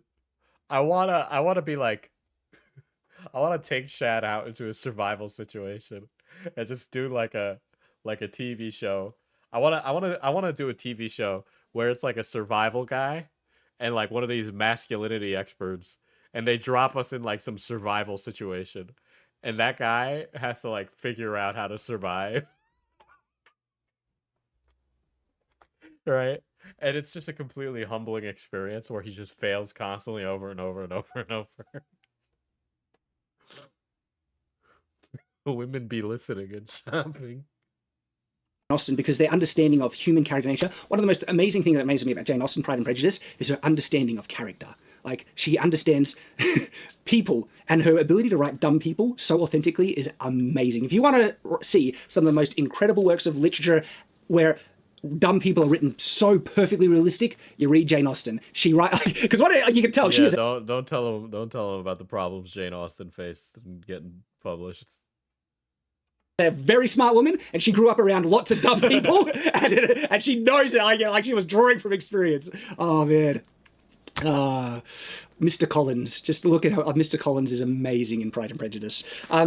And so, yes, what I was saying is femininity is about sacrificing. Yeah, maybe it is sacrificing career to raise a family, but generally it's actually not much of a sacrifice because that gives them more happiness in the long run as well, in raising children and stuff like that. This is insane. This is a video about Disney's gay agenda, guys. This is a video about Disney's gay agenda, and he's just been preaching for the last, like, 15 minutes.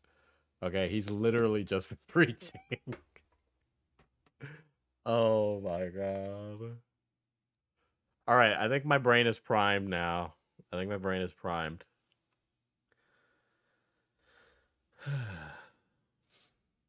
to trust anyone with Shad in their name from now on. I know it's cursed. Okay. What is a man's worth?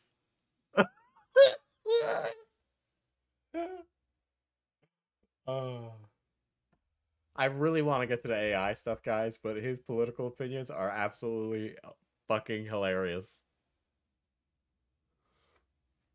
You might have heard the saying that men are born with nothing and women are born with everything, or something, or a variation like that. Women are born with inherent value, and men need to build their value, earn their value as they grow older. And women lose that kind of value, or something like that as they grow older, and men they gain more value as they grow older, or something like that. Bro can't articulate the quote that he's trying to say. Hate that mentality, because could we slow down and just think about it a little bit more? And if you join me with this kind of logical analysis as we consider it properly, I hope you will discover with me the inherent falsehood and lies in this mentality, because it is full of crap.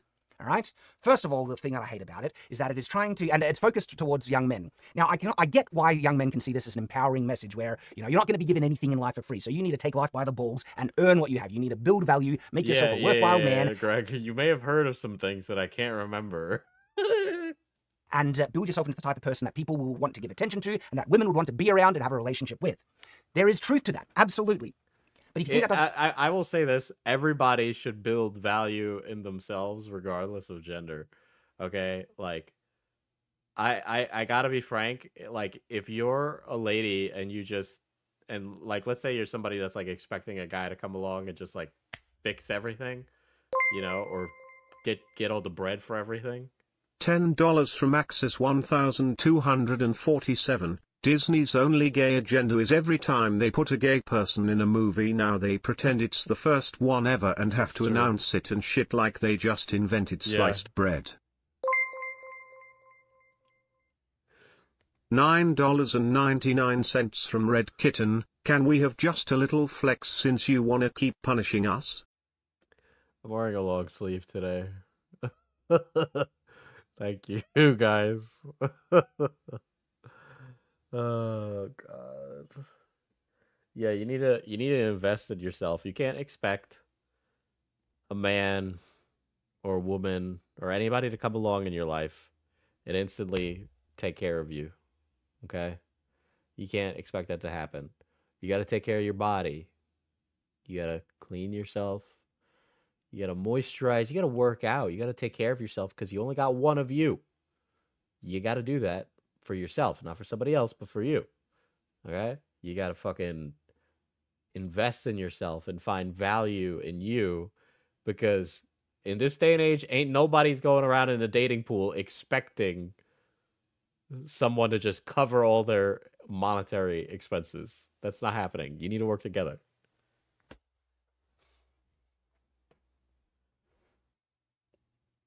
Are you watching his freak out over the Mario trailer and how Peach is wearing pants?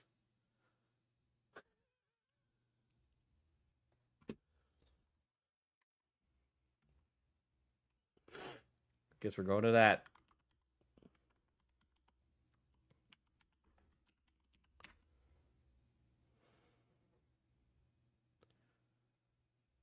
Is it woke or anti-woke?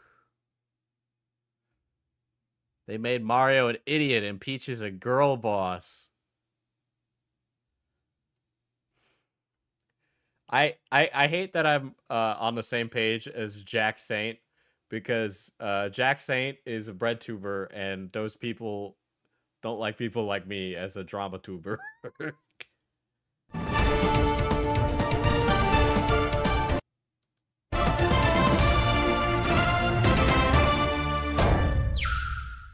Welcome back to The Watch, and a new trailer has just... Oh no. Oh no. 3 white guys dressed as knights. 3 white guys walk into the most masculine room you've ever seen. Masculine room you've ever seen. dropped, which has brought up some suppressed rage and feelings in Nathan, and he wants to talk about them. Given one job, make a bloody good adaptation. Do you know how hard it is for Nintendo to like give their properties to anyone? And this is also their first movie, right? Well, no, they've done Warner Brothers like in the their past. first animation movie. Yeah. There's a big movie. There's a reason why they haven't done something in like 20, 30 years, because that movie sucked. And I remember enjoying it as a kid. I don't have any particular attachment to the Mario property and brand. There were dumb, stupid things as a kid I thought was hilarious. Yeah. Fat lady with big jumpy boots. Literally 3 white knights, 3 white guys podcast. Which I'm fine, but look, after Sonic, I realized what we're missing out on. It's a bad movie. Don't get me wrong, I'll say it's good, but I remember enjoying it as a kid. Sorry, yeah, it's fine. Sonic, okay? Sonic 1 and 2, the movies, live adaptations, have been good. I've enjoyed them. They've been fun. Do you reckon that's what gave Nintendo the Yeah, I reckon they're like old rivals. They're like, oh, hell nah. Sega, gotta have Sonic. Yeah, do it. Sega, no, Mario's gonna win. I don't think so in this one. The gay vibes are undeniable. All right. Gay switch. Gay bottom. Gay top. The otter. The bear. I forget what the other one is. So an otter, a bear, the twink one, the twink animal. Rivals are like, oh, hell nah. Sega, gotta have Sonic. Yeah, do it. Sega, no, Mario's gonna win. I don't think so in this one. Look, I think they got the great animation studio to do it. Illumination, who did Despicable Me, a bunch of other ones as well. And I was quite impressed at the opening of the first trailer. Okay. Although I will admit, when they announced it in the Nintendo Direct and showed all the cast of the celebrities voice acting, I was Chris Pratt. Yeah, and they kept saying, you didn't know the gay terms, boss. Yeah, but I also have like this humongous female audience who bless me with knowledge for some reason. Okay, trust us. Okay, it's going to be good. Trust me. I'm working on my Mario voice. Okay, I'm Chris Pratt. I'm an actor. I'm trained. I can do a voice. And this It's me, Mario. Yeah, Even Tyrant can it's not hard to try and pretend to be. It's me, Mario. Like, we should have had the actual Italian here, Mark. Unfortunately, Marcus isn't with us today. Twink Boy Squire. But don't worry, he'll be back. Yeah, and so it felt like Chris Pratt didn't even try. He's just doing the Chris Pratt voice. Because that's the thing. I mean, what's the point of having Chris Pratt if he's not going to do Chris Pratt? Yeah, is that the argument? Jack Black, right, does Bowser. Such a good job. Like, I hear Jack Black occasionally, but most of it's just this raspy, like, Bowser voice. It's Yeah, like, I didn't recognize him as Jack Black. Yeah. But these other celebrity actors are just doing, I think, a dismal job at trying to portray these characters. They're just talking themselves and then slapping it on an animation. I was going to say, Jack Black is also, like, a renowned singer, and he's done, things like Kung Fu Panda. So, like, he is top tier, like, S tier when it comes to voice acting. So, I'm not too surprised about that. So, just in terms of that, it frustrates me, because for Nintendo to have such strong grasp on their franchises, it feels like they're slipping away with this one. And I feel like this movie's set up now to fail and then we're not going to get any good adaptations. So really funny, right?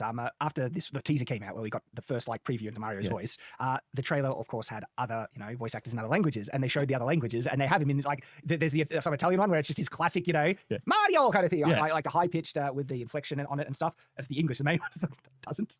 Do they care? Because maybe like the Japanese voice actor, they'll probably get the regular Japanese voice actor for Mario. We have with Mario. Is that a Gundam up there? That looks like a Gundam.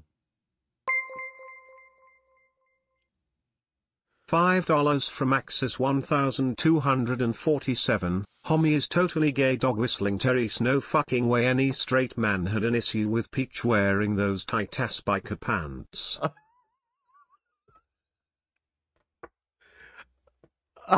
You are so fucking on point. You're so fucking on point. Because he doesn't actually speak, he just says, "Yahoo, let's go!" It's just like a guy that does it for the voice. So it's not. So it's not like and they didn't want to hire him. They didn't want to hire him because they thought audiences would be too drained listening to that for 2 hours. So some hot takes. Okay. Jeremy from Geeks and Gamers, don't blame me for this. I'm just saying, I've never been a real big fan of the Mario universe. I know it's kid and stuff, but you can do like kid universe. Yeah, I agree. I agree that Nintendo property is. Where is this freak out about? No. You can How to Train Your Dragon is for children. Can't believe they're the same guy who makes awesome swords. He's whining about Peach wearing pants. The gameplay and everything, but if you look at the universe, because this is not a game, this is sailing on the appeal of the universe and characters. They're a very eclectic, weird mix of random characters, and I guess for a kids' film, it has that. When I saw Bowser and the penguins, that was funny. That was well done, and everything. But Mario is this hype, like. Okay, I think is Mario's voice the most appealing voice to have in a main character? Let's just be honest. I would prefer it over Chris Pratt's failed attempt. I don't know, because the Yahoo, that's friggin' annoying. Like, you think you're fine with that? Try and have a conversation with someone who speaks like that for an hour, right? I'm just saying, wouldn't that start to grate on your nerves? I just want a true adaptation. I don't care if it sucks. I want to know that it sucks because they've proven it to me. But now you're taking that away from me. I can't even tell you it sucks because they're too scared to even try that. So I'm curious, who do you think their target demographic is? Because I think for a children's movie it'll be fine, but you're their target. You're fans, older fans. This is the point. For the children's audience, the original voice is probably much better. Kids probably, adults probably get annoyed, but kids. This is the thing, though, right? Kids, it's hard. Yeah, it's not showing the replay this time.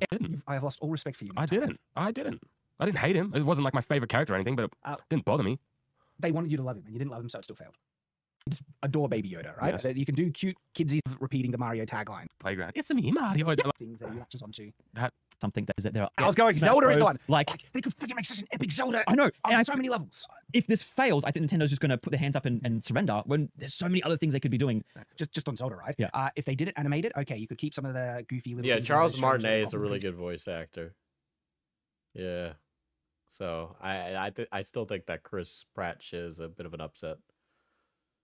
And stuff and some of the kind of fun, goofy, Ganondorfy things. But if they could do live action Zelda and go freaking Lord of the Rings with it, and that would be so epic. That would be so unbelievable. I need to look at Cell Sword Arts. With that, but I think let me add that to the list.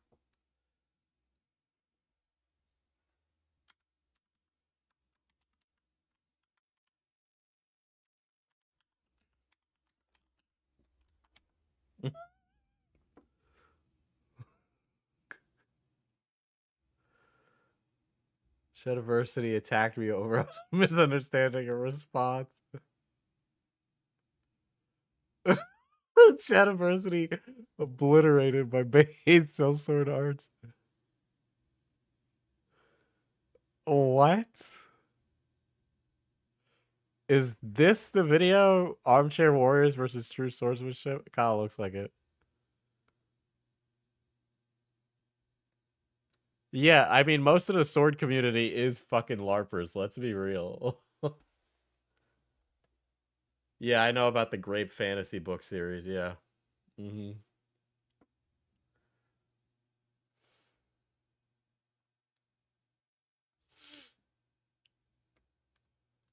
guessing that's it. I kind of want to get to the point where he's bitching about Peach.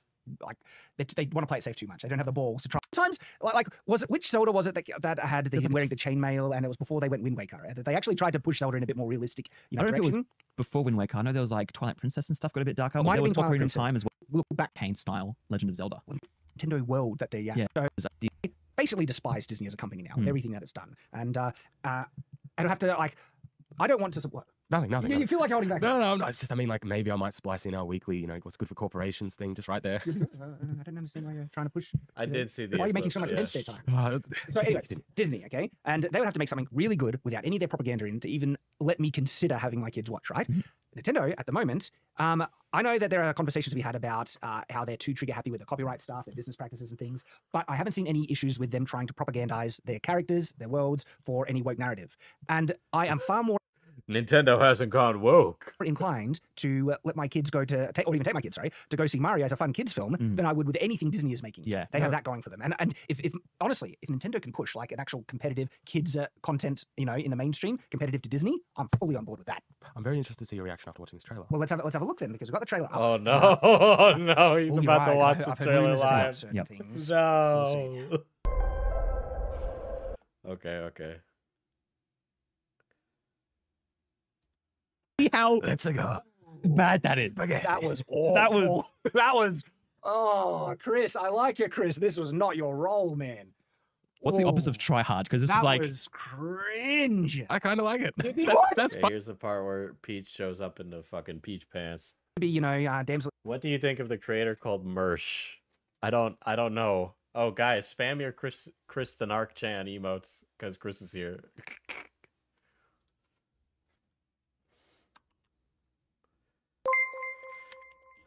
I'll settle for a little shoulder. $4.99 from Red Kitten. Please just a little flex. Hell, I'll settle for a little shoulder.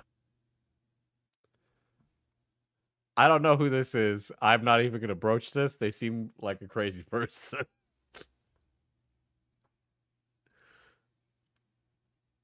Chris the Dark Chat emotes in chat. Here. Let me yeah. Holy shit. The chat is loaded. All right. There we go. Happy since you donated so much. I know, another day, someone else gooning in chat. Mersh is a crazy person. Do not engage.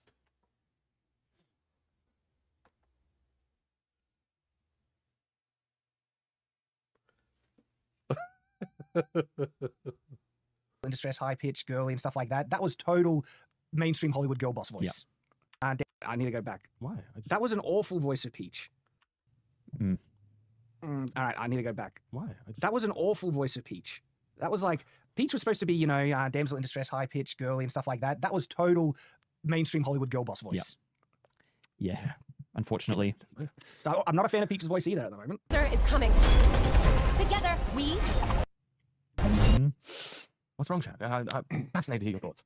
Funny how a few moments ago Mario's getting beaten up by a monkey, and now Peach is looking real cool there. Real tough. What do you mean? What do you mean? What do you mean by that?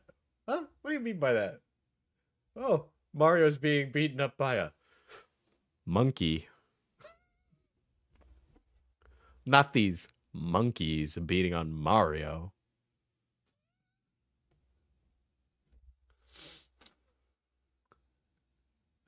What do you mean by that? What do you mean by that verb in there, that noun? What's that mean? Next to the toad. Is that one a helmet or really or capable? an He axe spins or... a weapon around. Now, pre-established. Well, wait a second. Before this movie, there have been games where Peach is the leading character. There's a game where Peach saves Mario. Peach is a character in many of the Mario RPGs as a party member. It's not uncommon for Peach to be an active participant in the story. Character introduces a girl boss. Fine, new character. This isn't a new character. Peach has been an established character where she has been a delicate princess for a very long time. You'd also say that's the core of her character. Yeah, and she also engages in tons of sports against Mario and Bowser. Like, they played soccer against each other. She's an Olympic athlete. She's an Olympic athlete. She's a kart racer, a tennis expert, a golf expert.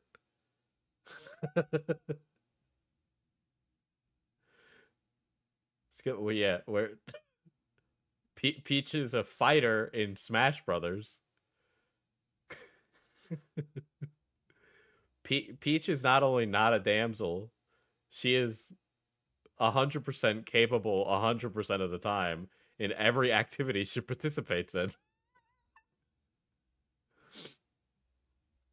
That's the core of her she's character. had girl boss moments, but especially in the I forgot where I heard this, or even if it's true, but the universe / stories are just actors and stage plays based off of Super Mario 3. Yeah, I think he played Mario 64 and nothing else. Also, yes. completely Mario IP focused movie, she should be the damsel. Yeah, And just absolutely. the way she speaks, even if she's like a badass, she should still have that high pitched voice. Of Absolutely. Like, And you can have Peach like be able to fight, but to do it in line with her character in a girly fun way, like they do in Smash Bros. All right. What is girly about Peach beating someone over the head with a fucking umbrella, you motherfucker? What are you, stupid? What's dainty or woman-like about hitting someone with a... That's like if I hit somebody with a fire poker. It's gonna hurt either way. Whip out pants and halberd in Smash Bros. Yeah. Instead, she's fighting in a fun girly way. Yeah. This is pissing me off. Yeah. Well, there's they're still taking more. away the femininity of Peach. Yeah. Princess Peach. Yeah. It's taking away the femininity of Peach. What are you fucking on about? What are you on about? You were literally smoking drugs. Give it her pants. Yeah. Freaking come off it, man. I know there's a joke in there somewhere for that. What? Her voice is reminding me of like what animated show have I watched recently where it just had this girl boss voice. Anyway, it's giving me vibes of something recent. I can't remember. Are going to stop that monster. How? Look at us. All right, so one thing that doesn't make sense for me, right? And this is one of those things where I don't feel the elements connect, right? Mushroom Kingdom, Mushroom Servants. How is Peach a human being their ruler? This is like Conquest, consistent world building. Are they, Look at us. I can't tell if it's a joke that he's making or not. Is it a joke? We're adorable. all right. Are they an entire male species of spore mushroom things? And they What are you on about, Shad? What are you on about? What are you doing? have to. Oh, Shad, that's messed up. We need to go into the world building to answer these I know that guy in the dark shirt is so sick of his shit. He's just sitting there silently. questions, right? I have so many, like, why is she there? Like, I don't know, but I know that Conquest. Nintendo, they've made law books on it. I mean, but is it like a hive where she is their queen and just spits them out regularly? Like they who gives a shit?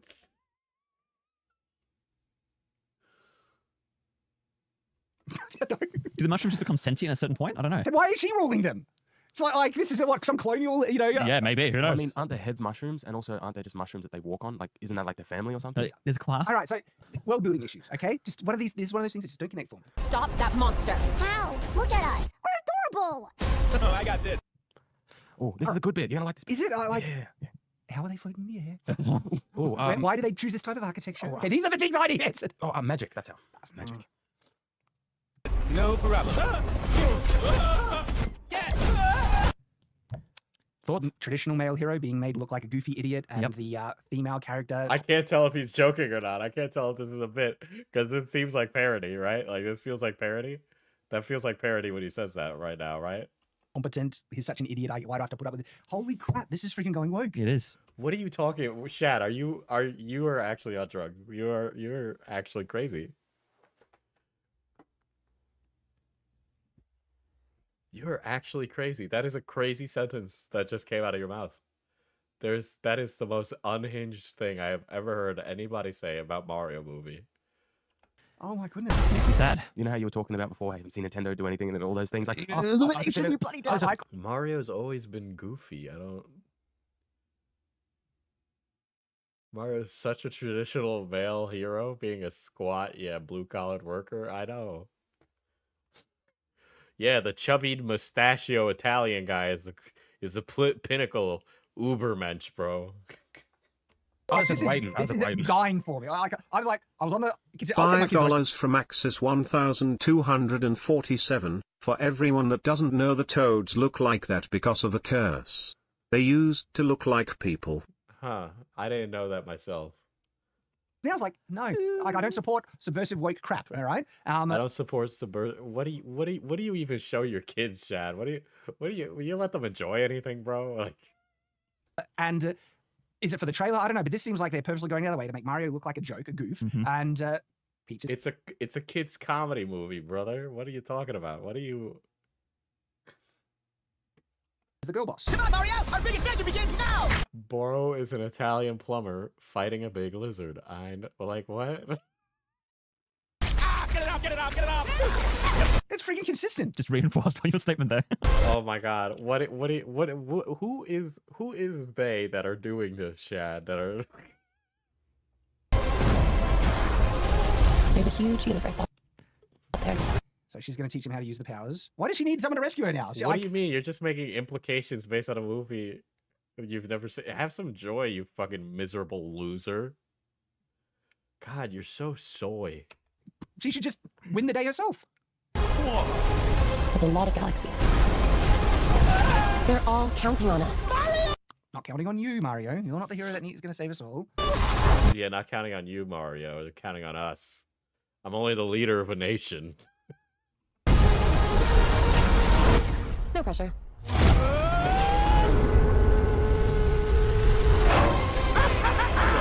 Like, literally, that's literally just Mario Kart. Something that Peach is a part of, and she is a capable driver.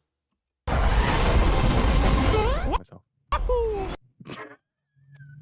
Alright, but you listen to that one again. Like, I can hear the Chris Pratt in it, no matter how hard I try. Yeah, it's not doing it for me. You didn't like it? You were so excited. Just The animation before. looks great, but that has some massive warning signs for what they're going on. Yeah. Massive warning signs. Okay.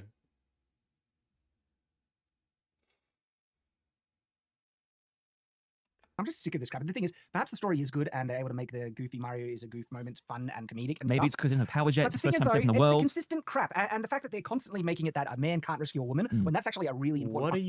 What are you on about? You are actually a crazy person.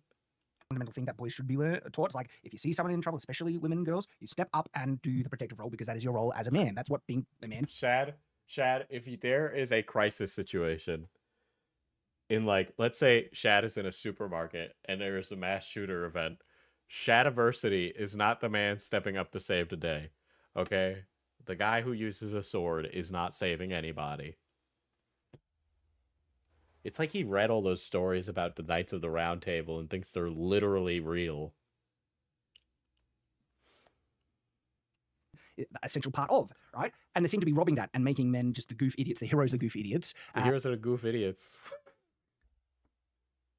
Why are you basing the perspective of masculinity off of popular media when it's not representative of what masculinity should be at all in the slightest? Shad could have stopped 9/11.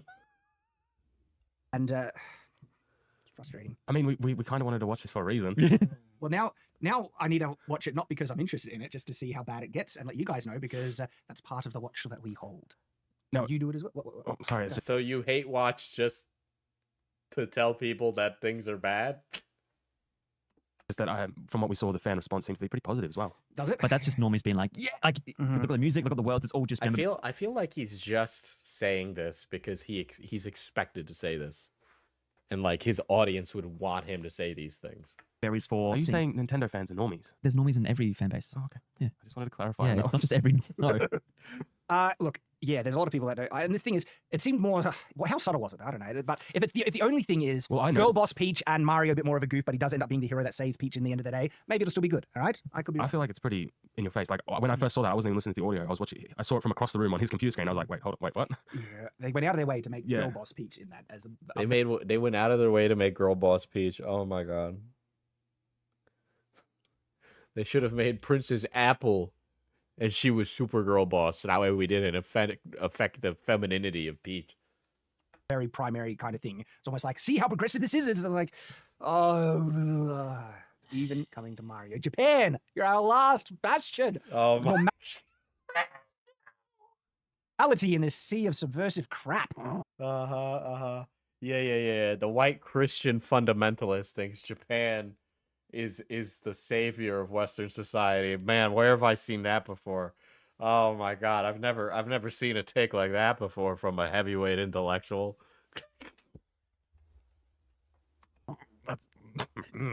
Like, well, manga was still pretty based. I'm What do you think now? I am not even going to touch that statement. We'll say that for another debate then. Hey? Manga is still pretty based. What does he mean by that? What do you mean by that, Shad? What do you mean by that? But you did. I was almost signing off. It was such a good smooth sign off. But it was good conversation. I'm sorry. No. So I'm glad you did it. Still good things. Any other comments? I'm waiting for the next trailer when it comes out because I'm I want good video game adaptations. That's all I want. Just give me that. I just want good video games. Now Mario's on our radar because that's what we do, as you know. Oh my god. Oh my god. I wouldn't be able to do this. This is insane. I couldn't walk around in life being this miserable. I really couldn't walk around in life being this miserable. Like, actually. Holy shit. Yeah, Peach has always been a girl boss. She's literally a queen. I can't take it anymore, dude. Hold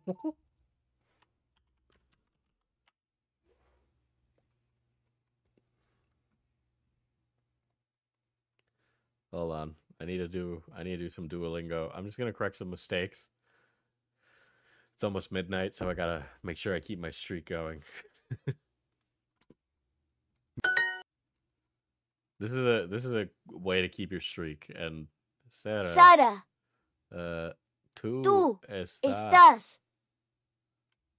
I forget. Estás siempre. Siempre. Preocupado.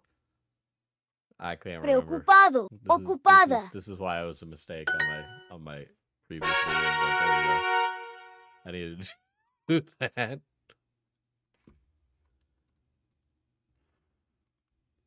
$722-day streak. I didn't wanna fuck it up. I'm actually gonna go take a piss since we're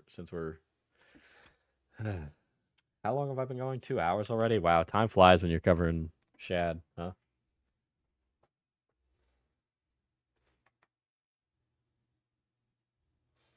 Oh my god. I would love to see that clip of Shad and Jazza fighting at a convention. I would really love that. We have a Shad thread in the Discord server, which I will link in case y'all aren't in there. And you can become a member of Little Guys Incorporated. All right. So, do that.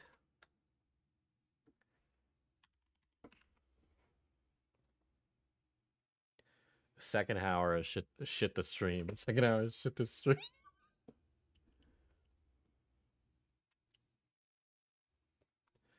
But yeah, if you drop that in the Shadiversity thread, because we have a thread system to keep track of everything, I'll pull it up after I watch the Cell Swords video.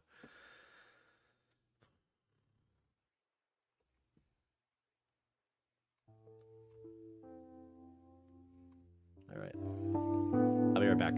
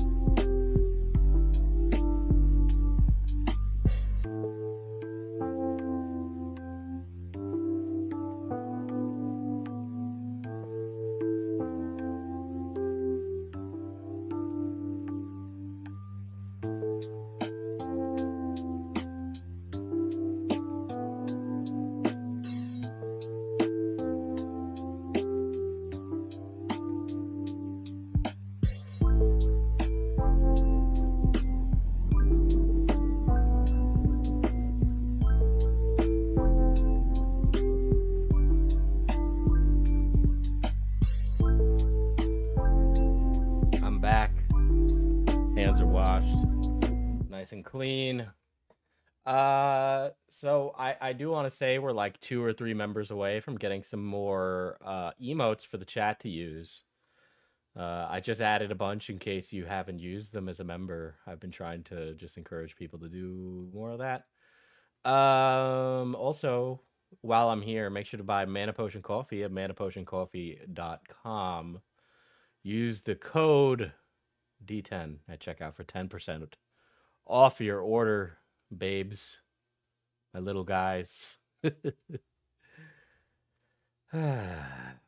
Okay. Let me brace my bones for more horrifying things. Where is it? There we go. Hello. Yeah, and if you've been a member for long enough, you now have a cat maid next to your name. That cat maid being me. And yes, the hot chocolate will be coming back soon in case you're a lover of the hot chocolate. We're going to do another limited run of it. Nice winter into summer, you know. I've been struggling with whether or not... Okay, this guy, right off the bat, is in way better shape than Shadiversity. Where am I dropping this spicy video? When you get into the server, we have a section called Drama News, and you can search through there. And we have one called Shadiversity Lolcow Supreme. So there's a Drama News section, and you can find everything there. Not I should make this video for a while. I've gone back and forth on the pros and cons, and I've come to the conclusion that it is a valuable piece of information that I can impart to the community. And today we are discussing the current state of sword media online. If you've been on YouTube, TikTok, or any other social media platform, you probably understand that the conversation about swords and swordsmanship is mostly dominated by pop culture, fantasy, anime, video games, and things like that. And that's not necessarily bad, it's what people want to see, but the problem is that's kind of all you can find. Yes, there are some amazing people doing some historically relevant and, tactically correct sword stuff online, but they're few and far between, and realistically, they're not very popular channels. I think that we're one of the more popular channels that does a lot of fencing stuff, and really the reason that we're popular is because we also do some of the silly stuff like memes and things like that. If we just did historical swordsmanship, we wouldn't be nearly as popular, and that's because people don't seem to find it as enjoyable as they do, anime and stuff like that. And yeah, because they engage with swords in the same way. It's like swords are cool, but you get all your lore from not history. You think of history and you go, oh, boring, it reminds me of school, let's go to sleep. So that stuff isn't going to do as well. I find that to be a shame, but that's just the way things are. But today I want to talk to you guys about what makes good sword content and who you should and shouldn't listen to and why. I don't think I need to say this, but I'm going to say it anyway. Anime, video games, pop culture, and all those things are not accurately representing swordsmanship. It's cool, it's fun, and it's enjoyable to watch, but that's not the way that swords would have actually been used. But because most popular content creators who do things about swords are courting that audience, they tend to couch things in terms of those anime techniques or things like that. How many videos have you seen kind of breaking down video game sword fighting and things like that? It's interesting, it's fun to watch, but the conversation is dominated by that, to the point where it's really hard to find realistic sword. Yeah, I was going to say, this guy is mad attractive. This guy's hot. This guy's super hot, bro, compared to Shad. Holy shit. Dude, he rocks. He rocks the fucking Middle Ages drip. Oh my god, I wish I could look that good in an outfit like that. Holy shit. Swordsmanship unless you know where to look. The other issue is that there are very few people. Unironically, I want to know where he gets his drip from. I want to know where you get your drip from. Cell Sword Arts. Please, I want to know. Please tell me where you get your drip. Who are popular swordsmanship creators who do a lot of fencing. And it's integral to fence to understand how these things work. Popular sword media on YouTube and other sites like it lack a true representation of the art of swordsmanship. Most of it's focused on looking cool, doing cool choreography, and there's nothing really wrong with that, like I said before, and I'm going to say that over and over again in the video, but it is what dominates the conversation, and we really lose the reality of how these things would have worked. And I find that, honestly, the stuff that we make just to be cool isn't nearly as interesting as the stuff that is realistic, because the realistic stuff is really cool. One of the biggest problems with this is, well, it's difficult. Fencing is hard.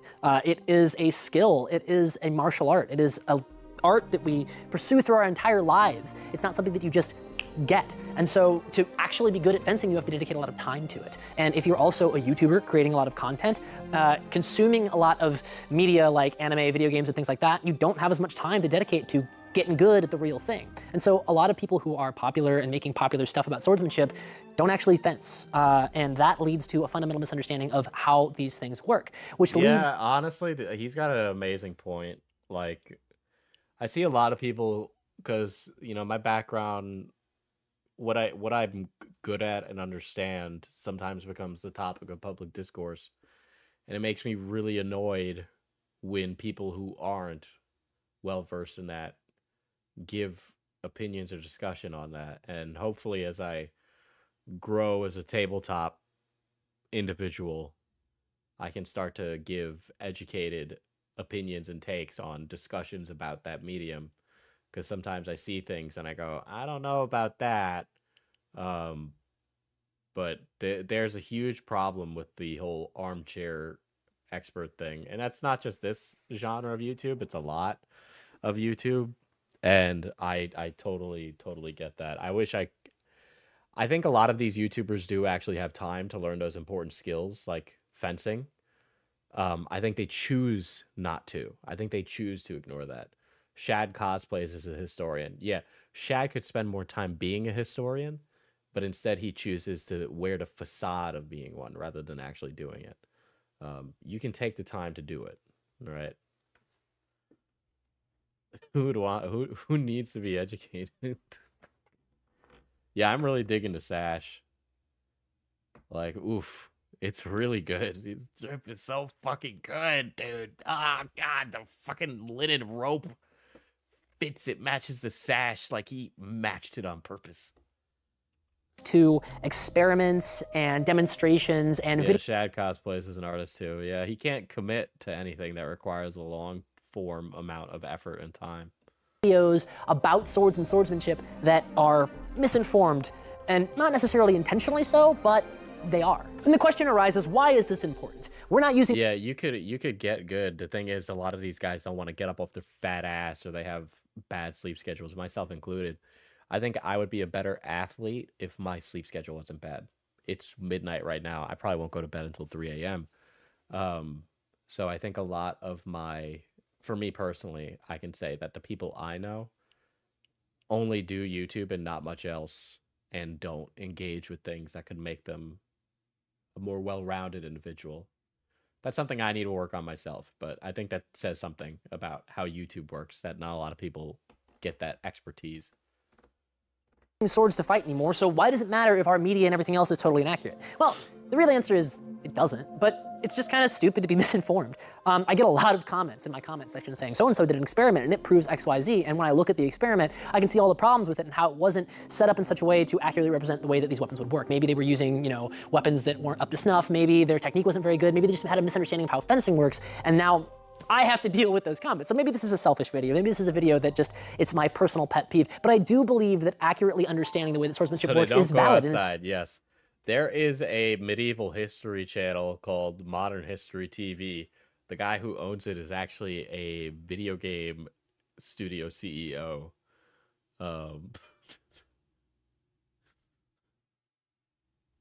It's worthwhile. And it might not be crucial for every single piece of sword media to be accurate, but it's something that I think that we should understand and have a deeper, you know, appreciation for. So I've spoken about experiments on YouTube a number of different times. There's been quite a few content creators who have tested things out. We've done it. We did the Great Reverse Grip experiment. We started to do some spinning experiments. We've done certain situational things, and we always give you kind of the way that we're testing things. Now, I admit that sometimes in the past I've done an experiment and then I've learned things later and I've gone back and corrected myself. Chat, that's a very great point. Which is crucial. If whoever you're watching is not... And what are his tattoos? Are those elvish? God, why is this guy so good looking? Holy shit. Diesel's bisexual awakening. The reality is, guys, is that I have this longing and personal want to like live in fantasy medieval Europe and go on adventures and solve problems for people. I want to be a witcher so bad, bro. I know, even his tattoos are on point, dude. Able to correct themselves and say, dude, Shad is so fucked. He's so fucked. He's right and he's hot. they were wrong when they learned something new, they're not worth watching. But a lot of these experiments that I see are done with like foam swords exclusively, or they're not geared up, or they're done in kind of situations where there's very, limited testing circumstances, or maybe they're testing for too broad of a thing. And you can kind of watch a video, and if you use common sense, you can see the pitfalls of an experiment. I'm sure there's some experiments that we've done that aren't ideal. And those are things I want to go back and I want to fix and I want to look at. The best experiment or exploration of a technique is done in full gear with steel swords, because that's the closest that we can get to replicating the way these things would have actually been done. When we do it in low gear or no gear or with foam swords, every single one of those is a compromise that's letting us not do this to the fullest extent. Diesel is definitely a bottom for this guy. Could. For safety's sake, the performance of the weapon, or you name it, all of those things detract from the validity of an experiment that's being done. It's crucial for our Correct and hot is an unstoppable combo.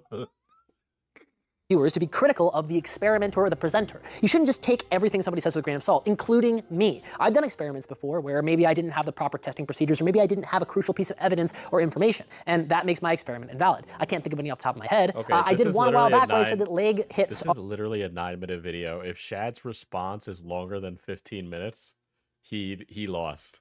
Period. Are bad and they don't work. And then I started. $2 from QTV's Hood Ornament, Diesel Thirst. How the turns have tabled. Okay, let me clarify. As a straight man, right, I can recognize when a man is hot. But it's not that I want him to fuck me, it's that I want to be him. You know what I mean? You know, when people look at like a Ryan Gosling character, they want to be him. They don't want to fuck him.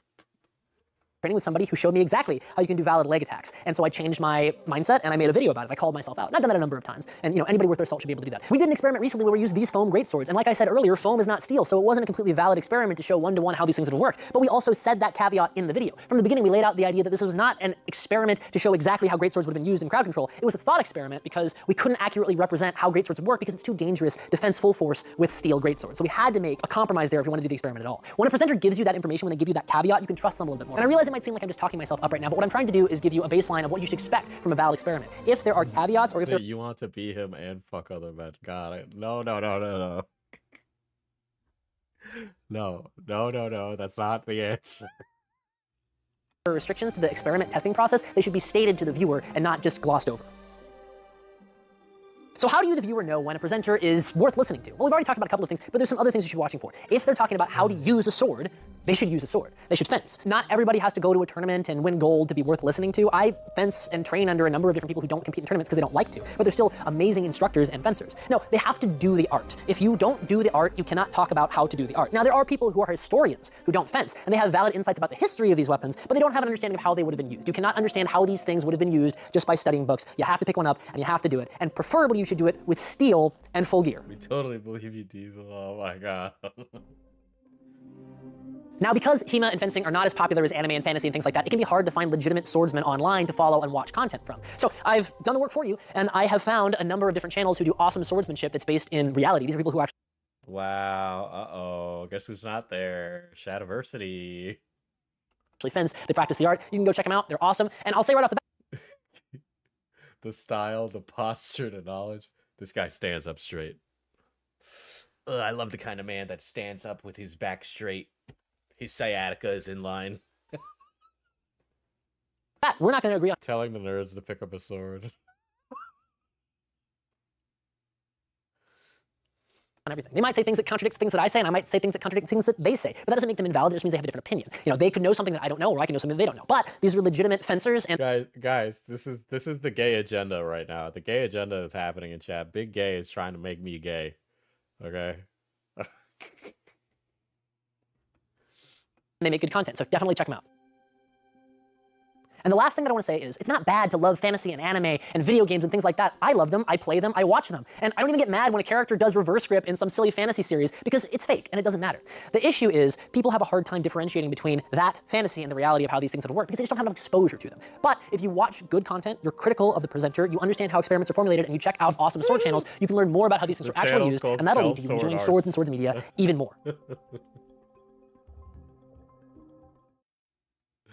Oh my god.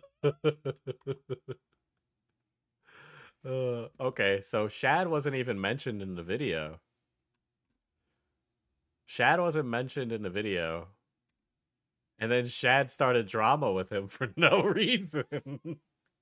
He wasn't calling out Shad at all.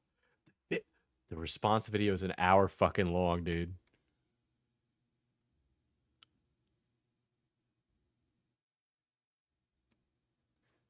Holy shit. Shad's response content is... Do you see? Do you see?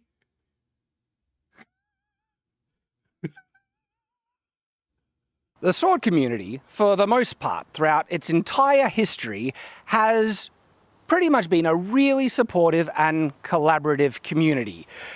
We have responded to back and forth, time to time, disagreeing, but one of the... Bro wasn't invited to the gay sword cookout.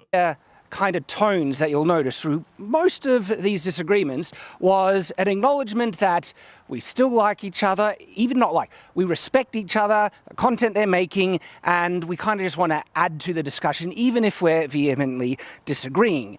Okay, so you guys, what do you mean? Because I saw a video, he didn't mention you at all. He took no shots. He did not accuse you of anything. It kind of looks like you self-inserted yourself into this, and you just did it. And we've been doing this for a while, so much so that things do evolve. There's been some falling outs. Matt Easton disassociated with me because I have very religious and conservative viewpoints I share on Night's Watch.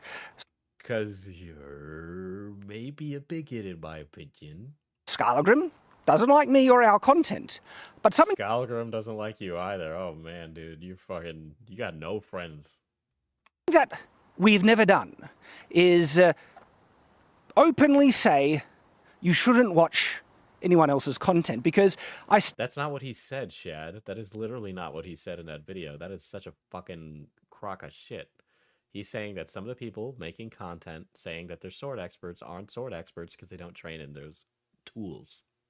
Still believe, even with our disagreements, we understand that we all, and I know I certainly believe this, that we all contribute positive, beneficial things to this community. That's an outrageous statement. Okay.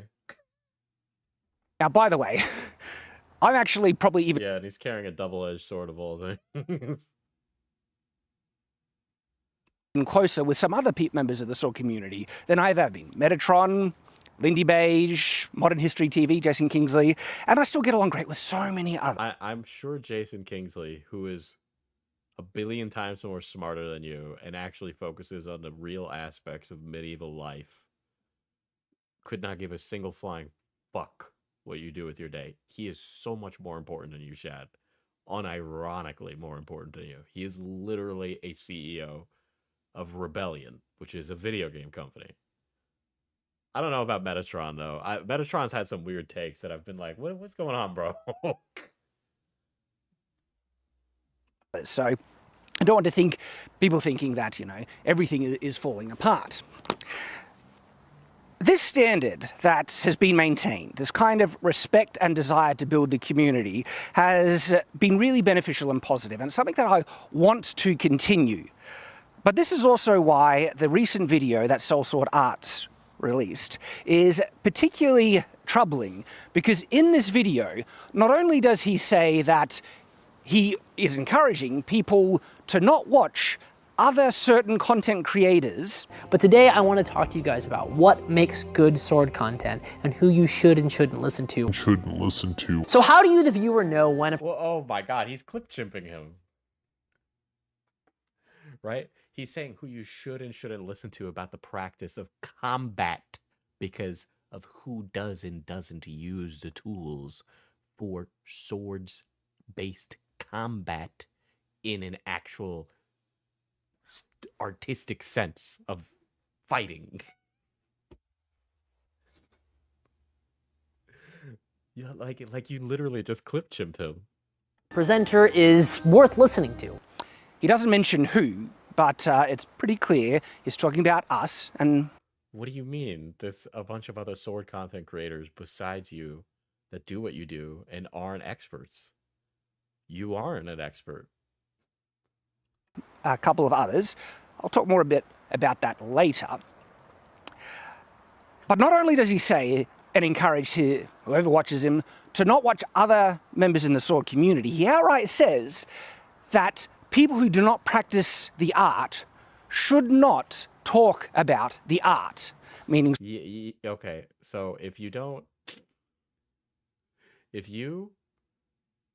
are talking about the techniques involved in boxing, and you have not put on gloves and gotten punched by a guy, you probably shouldn't talk about it, okay? Because there's a very big difference between the practice of being punched and punching a bag. Swordsmanship. If you don't do the art, you cannot talk about how to do the art. And to me, that is particularly aggressive and negative. So much so, why I feel it's necessary to make this response.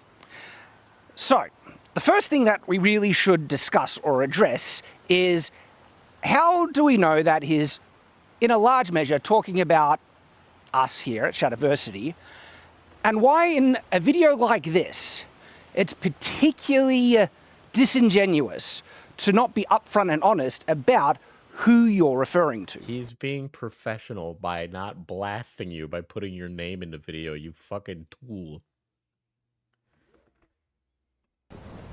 There are two main issues with not being open about who is talking about in his video. The first one is that it muddies the water in regards to the community generally. There will be people who will come to his video and assume that he's talking about certain creators that he might not have actually been meaning or thinking about when he mentioned certain criticisms. And that's quite an issue, because it actually doesn't let the people who he might be referring to specifically to defend themselves. And I know for... What if this guy has never even heard of him? That would be even funnier. I mean, I know that's not true, but that would be a way funnier outcome to this. Us specifically, there are criticisms he mentions in that video that are just flat out incorrect and false, which absolutely we should defend ourselves against those accusations if he was referring to us when he said them. And that's the second issue. By not being honest about who is talking about specifically. Okay, Shad, you're not in drama, but normal people don't get on the internet and go, don't watch this fucking guy because he's a fucking idiot. You don't do that. You do that in my business because that's what you do. It's about making face, saving face, destroying face. It's not about making, like, you don't do this in the working world. You don't do this. Hello, Xylee Raiders. Hello, Xylee Raiders. Welcome, welcome. I'm looking at Christian Fundee, AI expert, swordsmithing expert, Shadiversity this evening. And it is... It's going. Oh, it's going. Oh. That we're watching an hour-long response video to a 9-minute. This is an hour-long response video to a 9-minute video about who is and isn't a good sword creator on YouTube. Okay, this is sword combat drama. Sword combat drama.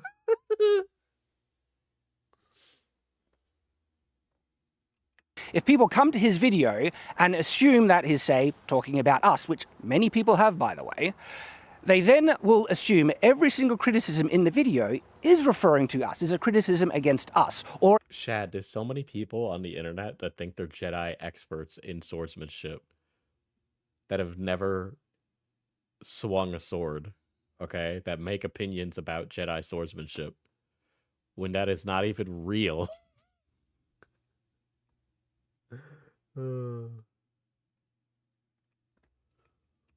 Anyone else that they assume he is referring to. And he might not have been actually thinking about certain people in certain criticisms. But because a good portion of people who watch his video think it's a direct attack against us, for every single point of criticism he raises...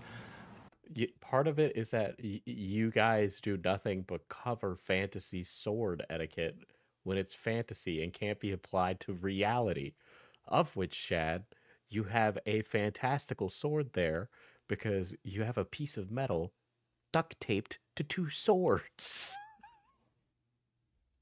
We need to defend ourselves against every single thing he mentions and assume that every single point is something against us. But it also, again, when I say it muddies the water, he kind of throws most popular sword content creators online under the bus. The other issue is that there are very few people who are popular swordsmanship creators who do a lot of fencing. Was he referring to Scarlegrim, Metatron, Lindy Beige, anyone that he personally didn't recommend? Or was he primarily focused against... Okay, but Metatron and Lindy Beige don't ever cover combat. Metatron rarely covers combat. Most of his stuff is based around different historical TV shows. And then Lindy Beige covers, like, 17th century fucking food and, like, living. It has nothing to do with combat. Us here at Shadiversity. That's what I mean when I say he needs to be clear about who is talking about. Celsor did respond, and it's an 8-minute response, which just goes to show you how confident he is. When making a video such as this, you need to be honest and upfront, and I get the impression that he was avoiding mentioning anyone by name, and I could be wrong about this, to have a veil of plausible deniability, that if anyone that actually wants to respond... Shad, I don't know how you can take something and, like, expand on it so much that you're just yapping forever. You are a skilled content creator. Cut the fluff. You can say much more with less.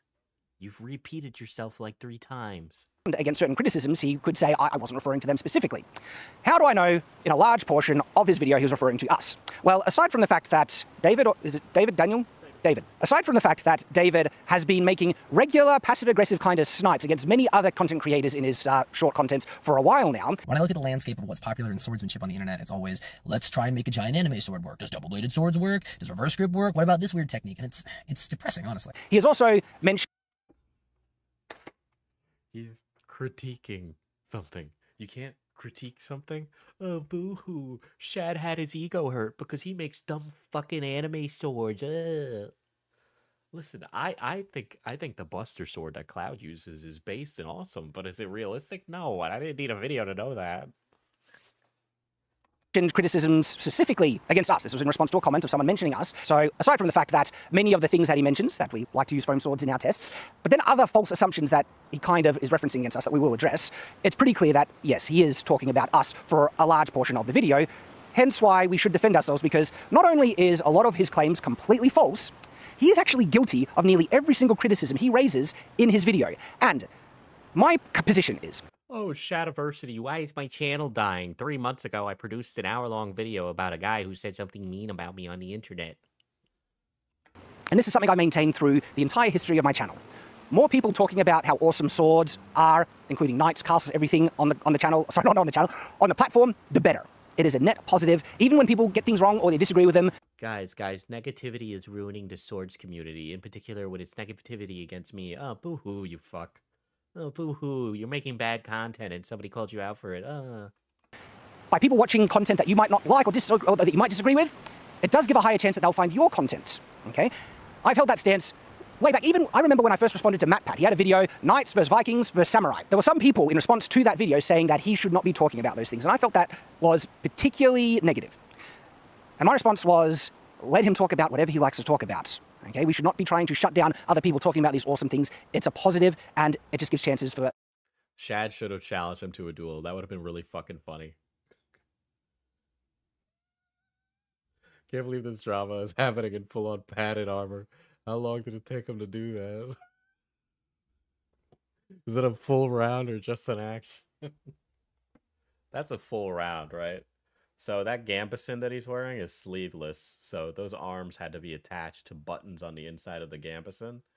And if he is actually being historically consistent, he'd be wearing like a shirt under there, like a light linen shirt. Usually that you tie the collar up underneath it, right?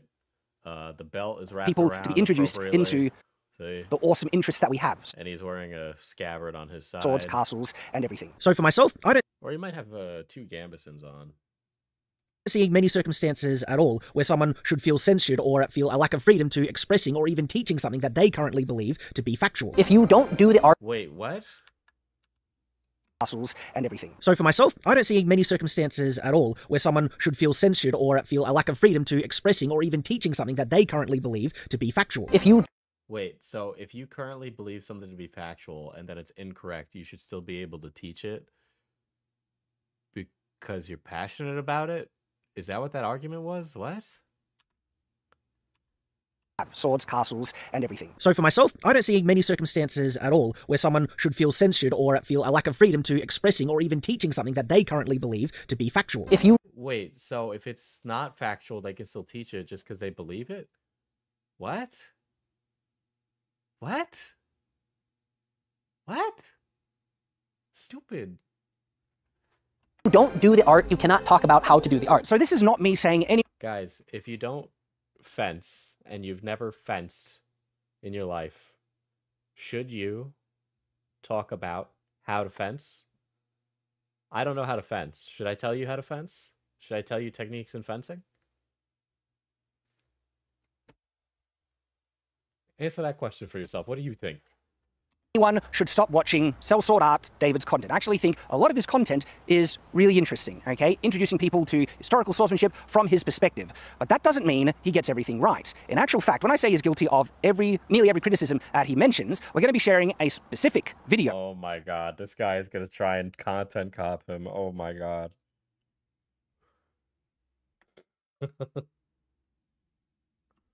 Specifically, his basically reply to us on the double-bladed sword. There has been much talk on the internet about the double-bladed sword. So I think the problem that we see when people are trying to justify this is they do test cuts on inanimate objects.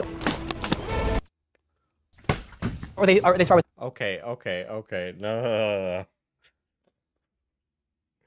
It's not... He's done things like cut an inanimate object just like me. No. What he's talking about in this video is the practical application of this weapon in actual combat. Okay? Every single sword can cut something. Okay? But it's about how effective is it. Foam. Now, other people have done videos on this, but we're going to come at this from the from the viewpoint of a fencer, people who actually do this and fight with these things. Yeah, from the viewpoint of a fencer, from somebody who actually fights. Where he is guilty of nearly every single criticism he brings in this video. It's not about the swords being foam. It's about only using foam swords, Shad. Okay? It's about not using it in actual combat. Also, please note that Cell Sword Art's video on the double-bladed sword, even though he gets some very significant things wrong in the video, I saw no need to reply to it. We disagree, is of course entitled to his opinion, and I was perfectly happy to let people who watch both separate videos come to their own conclusions. It's only now when David is casting criticisms as to the legitimacy of certain tests, and propping up himself as being more trustworthy and authentic, that now it's necessary to point out the errors in that video. This is the problem about trying to create what I believe is an elite... He's even said that he's done these things, that he's done foam swords, and that he's done cutting inanimate objects, but he's even said in his videos that you take it with a grain of salt because it's not applicable to reality. Standard and an attempt at gatekeeping. Remember, he is the one that is encouraging people not to watch other people's content for XY reasons, and even going far to say that they should not be talking about it. If you don't do the art, you cannot talk about how to do the art. Okay? If you set that standard, that's you saying that people should not actually trust you or watch your content because, David, you are guilty of this as well, and we will share very clear, undeniable examples from his double-bladed sword video where he does this. Cell Sword Art's video boils down to a number of key criticisms that I'm going to outline here, and then we'll address point by point. First, he feels that addressing or presenting sword-related content in the framework of pop culture and anime can lead to misunderstandings and is counterproductive. Yeah, it can lead to misunderstandings. It just can. There are tons of people who believe tons of ridiculous things because pop culture has ingrained it in, like, cultural conversation. Trying to understand, because he says couched in terms that, and so he actually wasn't very clear on that point, but that's what I believe he's saying. And even though later in the video he says, I'm not saying it's a bad thing, I actually think he's being dishonest when he says that, because in other videos he's been very clear that he feels sword-related content that is done in the framework of anime and pop culture, giant swords, stuff we do on Shadiversity a lot, hence why it's pretty clear he's talking about us. Yeah. Anime and video game and all that kind of sword can be a gateway to understanding more important historical contexts. Yes. Okay, Cole. Shad wanted to he bought land with the intention of building a real house that was a castle and making content out of him building his dream home castle. But then his channel started losing money, so he stopped, and now he makes quartering content. Is depressing and lacks integrity. When I look at the landscape of what's popular in swordsmanship on the internet, it's always, let's try and make a giant anime sword work. Does double-bladed swords work? Does reverse grip work? What about this weird technique? And it's depressing, honestly. And unfortunately, because I have to run a business and I have to get views, I have to make some content involving that kind of stuff. But I want to do it my way, with integrity. So he does have an issue with that type of content. Anime, video games, pop culture, and all those things are not accurately representing swordsmanship. It's cool, it's fun, and it's enjoyable to watch, but that's not the way that swords would have actually been used. But because most popular content creators who do things about swords are courting that audience, they tend to couch things in terms of those anime techniques or things like that. This is an odd thing to say because it's specifically referring to the popular sword content creators. Because one of the more dedicated things that we've done on Shadiversity is actually criticizing pop culture anime choreography for how unrealistic it is. My entire series, Fight Scene Autopsy, is dedicated to that. You do one hit and they miss, doesn't mean you have to return to normal. No, you can follow up with a thrust or another attack or any number of things. From this position, you can just keep on attacking. You don't need to just thrust and then move back. Like, so there was nothing else I could have done. You got me, Kaladju, you got me. Let alone the lengths of the realism analysis that we go into when reviewing any type of pop culture weapon or fight scene. So I can only assume he's not talking about us, even though he is referring to the more popular sword content creators. What really seems to be his criticism is that he finds it's unfortunate that there are more types of videos breaking down pop culture fight scenes or fantasy weapons than there are straight historical content. Well, simply this is where he should just make the content he wants to see and make, and we'll be very happy to continue making. Yeah, but okay, what he's trying to say is that people don't want to engage with that. We've created a culture where people don't want to engage with historical content, regardless of the possibility of you making that out. Okay, Shad, you and I both know that your fucking anime content will do better than a historical video, just cuz. Content we love making. I don't think it's an unfortunate or depressing thing at all that there is so much content talking about pop culture and swords. It's fun and I love it. But Sellsword Art seems to actually have an issue with that there should be made less of it. And that you should not watch it as much as you do. No serfs, no castle, no gold. That's a low value knight. Bro, this is Canterbury. Bro, you go take your bitch ass back to... Bro, this is Canterbury, you go take your bitch ass back to Camden. And then he says he feels he has to do that type of content because it's the only way to get decent views, but he will do it with integrity. Which I think is him saying that a standard that he feels is valid. What is that standard? Well, it's actually quite arbitrary. Some of the other points or criticisms he shares in the video, I think, is his standard, and then we're going to explain why it is arbitrary and hypocritical. He says that they need to be using proper gear and steel swords. And if you don't use steel swords, well, in the video he says less validity or something along those lines because he knows he's used foam swords in his tests. Although, in previous comments, before he realized that there are sometimes you need to use foam swords, he says that tests with foam swords are basically useless. There's the exact wording right there. So he has come to realize that, no, there are times when foam swords can actually give legitimate, valid information, only if you acknowledge it. And if you don't acknowledge it, it seems like everything that is used or taught with foam swords are less reliable. And then lastly, he accuses, which I believe is... Using a foam sword would be less reliable because there's no weight behind that. Okay? Like, I run with a weighted vest because we'll do, like, hikes and we're planning other camping shit. And I run with that because I'll be walking with a pack, but it's not applicable to that. It's not the same thing, it's just doing it. Accusing us because it's mentioned in other comments that we lack swordsmanship skill, and in the video he goes all the way to basically say they don't practice the art of swordsmanship. The other issue is that there are very few people who are popular swordsmanship creators who do a lot of fencing. And so a lot of people who are popular and making popular stuff about swordsmanship don't actually fence. Now, other people have done videos on this, but we're going to come at this from the from the viewpoint of a fencer, people who actually... Okay, I don't understand. Shad hasn't done anything to present his argument. I don't understand because he's saying I'm coming at this from the point of somebody who's an expert in fencing. And how do you fight that? Shad hasn't presented an argument other than that it's a critique of his content. Do this and fight with these things. Which seems to be enough to his standard that he feels would make someone qualified to share informed opinions. So yes, being an expert in how to fight with swords would make you an expert in how sword fighting works. I think the first thing we should address in those criticisms is what type of experience we have here on Shadiversity in regards to swordsmanship, weapons, and history combat in general. Nate, Shad. So, Sellsword Art's recent video is proposing a contention about He didn't mention you by name, you crazy person. what it truly means to practice the art of swordsmanship in such a way that grants Okay, just be like, here's my expertise. I'm an expert historian who covers blah, blah, blah, blah, blah, blah, blah, blah. I'm an expert swordsman. I'm a blacksmith. When you start saying those things, that gives you credibility. Okay? What do these guys do? What do both of you do? authority to talk about swords in a legitimate way that can be trusted. And he does basically say that we do not have that required experience. Not just us, but yes. Yeah, I mean, that's the problem about not being specific who he's talking to, because was he referring to Scarlegrim, Metatron, Windy? Shut up and let him speak, you fuck. Yeah, or I mean, that is the thing. Yeah. I mean, David, I love your content. Like, I truly do. I've been watching it since you and Wade, I believe, were in the studio just filming you guys doing stunt fighting. It's good stuff. It still is. But I don't agree with your recent video, man. I'm so sorry. Of course you don't, because he's your boss, you fuck. So what do you do? What do you do that makes you an expert? But experience-wise, like, we do have experience, though not a lot of us are. You do have experience in active practitioners. Well, when you say active practitioners, we're not actively attending, say, a HEMA club, which seems to be the standard that he feels people need to do to be legitimate, when we actually actively practice with swords weekly. We do here. Okay, wait, pause. So you sword fight in your backyard is not the same as getting training from somebody who's an expert in fighting. Yes, and you got 20 years of swordsmanship experience, couched in martial arts experience. That's true. Okay, so you have 20 years of swords experience. Or do you have 20 years of martial art experience? So, like, you did Taekwondo as a kid?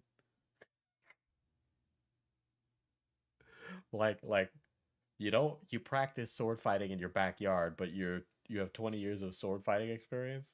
So where does the sword fighting experience come from? Like, that didn't explain anything. And what I find problematic about him proposing such show me. Be like, this is my black belt. That's it. This is my black belt. An arbitrary standard that he clearly qualifies to, because that's the standard he's proposing. You guys all stripped over, all just dipped over, even the guy you all dipped over even offered to simped over, offered to debate Shad, and Shad backed out. Oh, not surprised. Right? It invalidates so many other forms of medieval swordsmanship practice, right? Now, I could do the same. I could set an arbitrary standard that falls into... Yeah, training weekly. If you're training weekly but training incorrectly, you might as well not be training. My own qualifications, like, if people have not gone to Japan to study kendo and see real historical Japanese swords, they're going to be less informed and less trustworthy whenever they speak about... Okay, but, like, you can get kendo training in places that aren't Japan. You don't need to train next to Mount Fuji to... About the katana, I wonder if David has that experience I have. There are many other types of experience that I'm confident enough to say that we perhaps have that he doesn't. We use a very wide range of weapons here, not just swords, spears, halberds. I've had experience with multiple different weapons, sword and shield, and we do not only... Okay, but you've had wrong experience and not real experience, okay?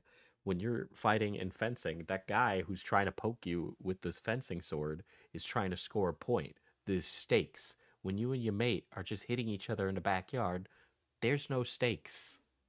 Heck of a lot of cutting. We have handled such a wide variety of different functional swords that gives us a pretty more unique perspective on how swords handle in their various different types and ranges, right? So if I was to propose that as, unless you have done this, right, you would be less informed and you shouldn't trust other people. Do you see how disingenuous this kind of arbitrary... Okay, what do you mean? He's just sitting next... This entire segment is just him sitting next to a guy who's going to fucking agree with him to give him a sense of, like, validity and... You know, like, literally, he's just having his ego stroked by this other bold fucking fuckface. He's basically trying to set up an appeal to authority fallacy. So, yeah, there is... What do you mean? You're doing the same exact thing right here, Shad. You're literally doing the same exact thing you're accusing him of. You're trying to present yourself as an authority, and you're having a guy sitting next to you going... There is a thought amongst the sword community that HEMA is the be-all and end-all of learning the art of the sword, which, in historical fact... HEMA has been around for a few hundred years, where sword fighting itself has been around for thousands of years. Okay, but where are you going to get good training from somebody who's a sword fighter?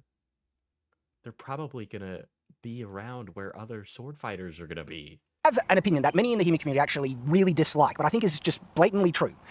The treatises are an invaluable resource. Absolutely. I think they are amazing, but I also feel that they more likely represent a smaller minority of the way historical swordsmanship was done historically, because most people didn't learn swordsmanship historically from a treatise or from a master. No, that's true. They had their own. Yeah, but now we have the ability and like the breadth of knowledge to learn from a master, which you said you are skilled in martial arts, so you would understand the importance and why it's a boon and a bonus to learn from a master of a craft.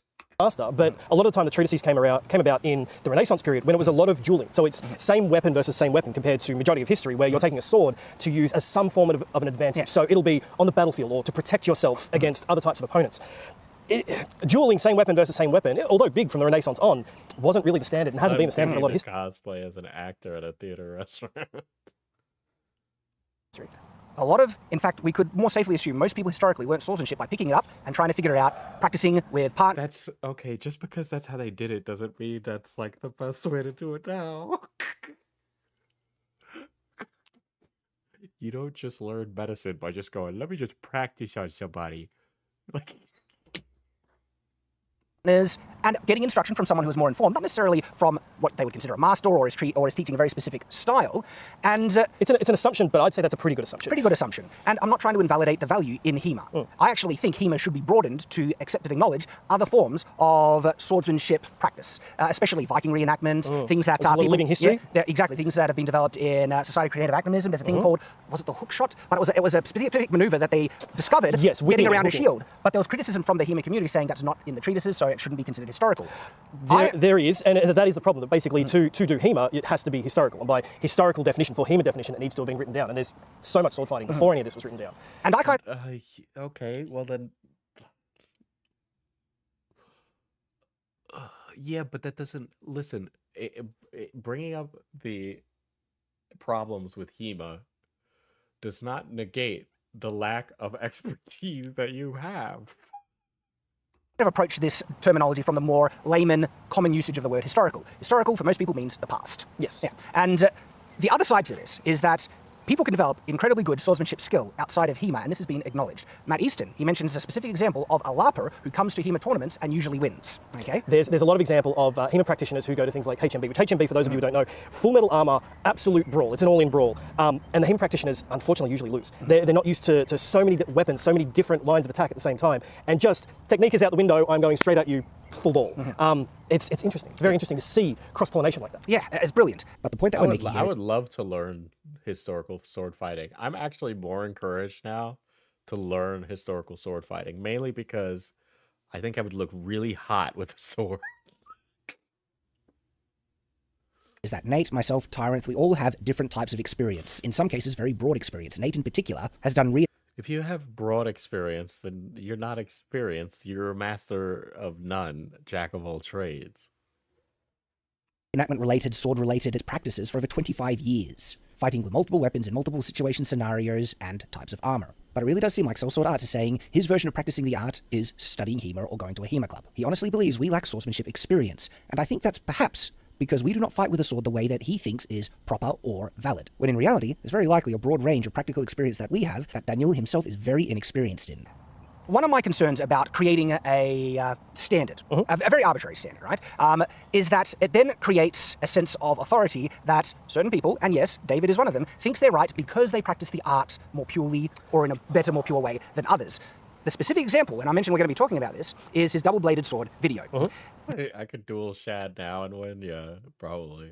There were some very severe flaws and errors in that video, and we're going to be mentioning specifics. This isn't just me trying to cast aspersions and not backing up what we're saying, okay?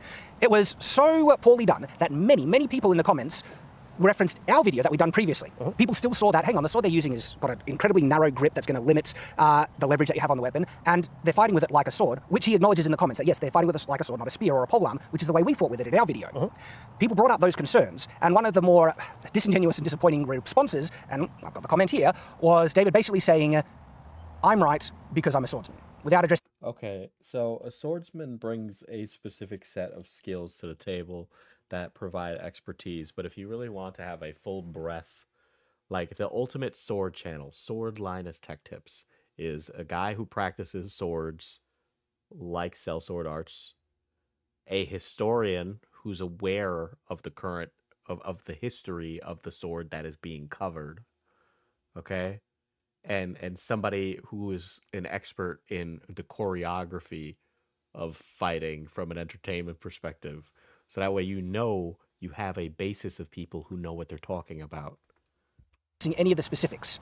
And that's my concern, because that's where creating a sense of authority leads to. I really strongly believe, and I've practiced this for my entire length of time on the internet, you never say you're right because of my authority, or because that is the appeal to authority fallacy. So the way You never say you're right because but you've done the same exact thing. All you're doing is saying you've committed a fallacy. Like, this is a Redditor argument. The way that you present anything correct, and the way that you address anyone to be incorrect, is not to say they are noobs or they don't have the experience, they're just wrong. You need to address the specifics and propose your arguments with the logic and evidence behind it. He didn't mention you by name, and you're just like going...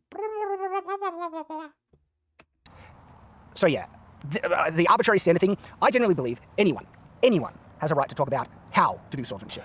That I 100% agree. Yeah. So there's things in David's video that I have to say, I agree with you for the most part on things like not using LARP where available and if safe, specifically if safe, and using full steel, using armor, like if you can. It shouldn't be an absolute caveat, but if you can. But to say that it's invalid if you don't, or if you're not an active practitioner, without going into detail, because Shad's already covered this, there's a lot that I'd love to talk about that. In fact, David, how about I hit you up on email? We'll organise a Zoom one time and we'll have a chat, because I feel like there's a lot that I would like to introduce you to, if you haven't necessarily been introduced to, not to invalidate any of your experience. I think you're an amazing sword fighter, to be honest. Yeah, but you want I to think get him missing on a a call lot to like fucking go like that's what you want to do. Of the nuances. I came into testing the whip in combat thinking it was going to be a completely useless thing. And in that video, I mentioned it was far better than I thought, all right? We have proven our own biases wrong quite a lot.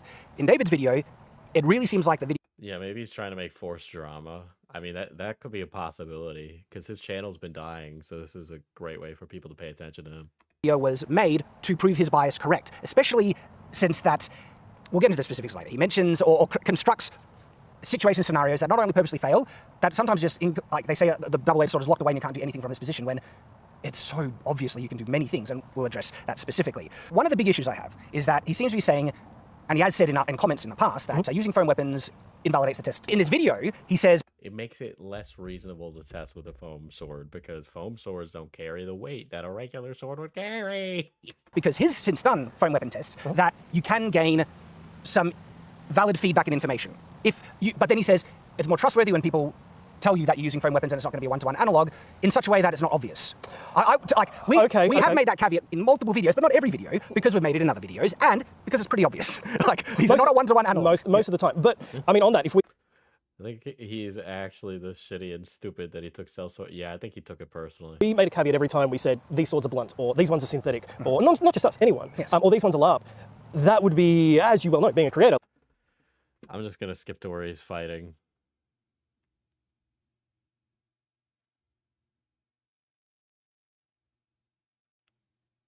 Sure.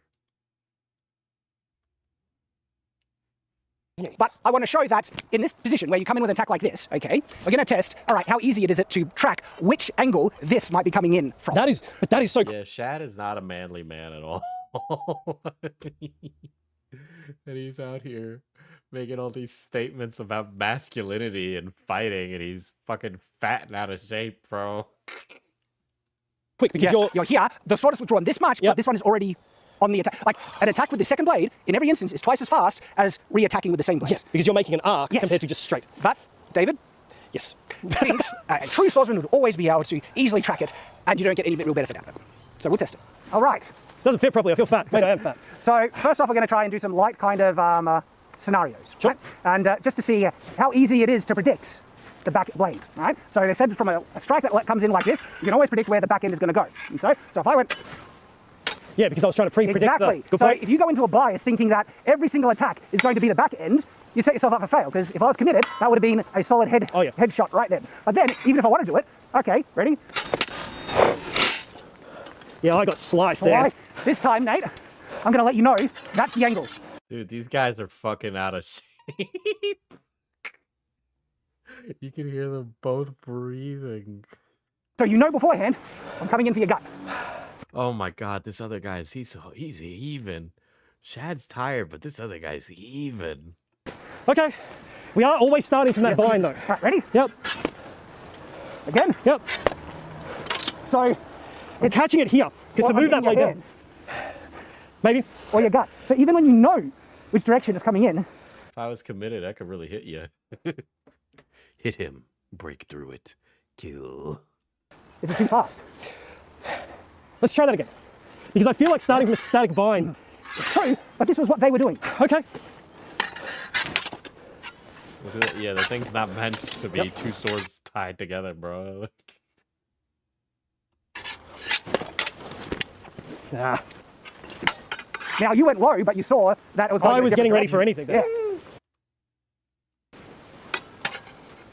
So, can someone, I don't have the time to watch the other live streams. Aside from being, he's like super homophobic. Fucking a moron. He's a lolcow. He's like a lolcow. He's like Australia's quartering.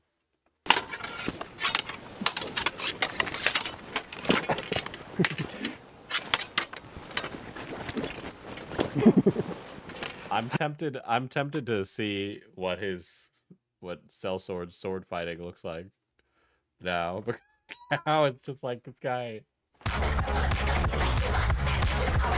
Oh my god, this sword fighting with funk music, bro. Battle of okay, this is the real sword fighting.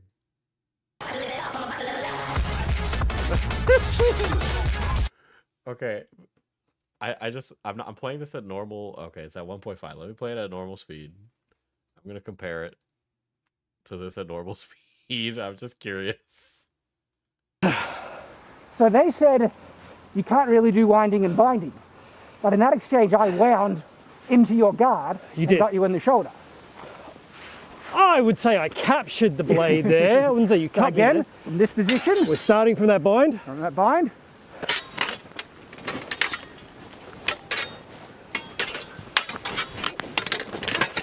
If this was a battle to the death, you better be fucking pushing yourself, because that is not good energy that you're bringing. So I got his arm, but I lost the leg in the process. All right, now Nate has the double-bladed sword, and we're going to do the same test. If I can predict as easily as Sword Art says the direction, so I want you to be tricky. Like don't go in the obvious kind of angle. So from this position where you've struck high, right, you're going to hit with the back end, and if it's going to be easy, so be tricky, see what you can do. Right, sure. Ready? Yep. I know, the giggles are really funny. Like, they're moving really slow.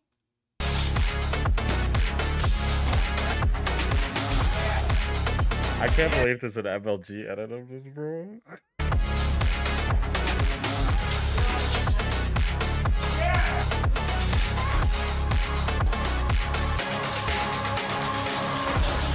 And it's based. This kind of fighting is based on points, right? So points hit on someone. I'll probably read his book, and I'll highlight stuff, and we'll go over parts of his book.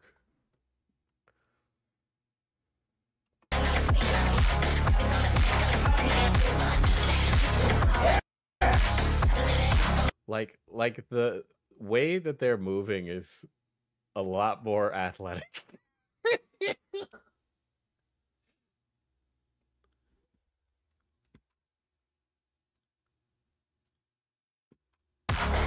I love how this guy has fucking combat edits. That's so fucking funny.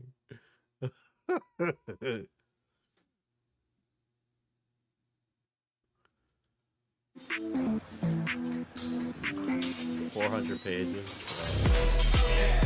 Yeah, I was gonna say, there's a pride flag there. Based.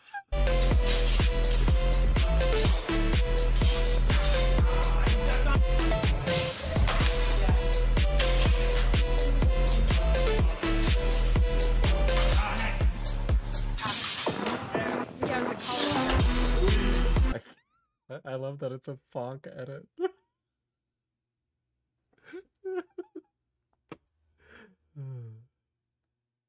I know, it's the Giga Chad music, bro. It's the Giga Chad music. Oh, shit. Well, it's similar. It's similar.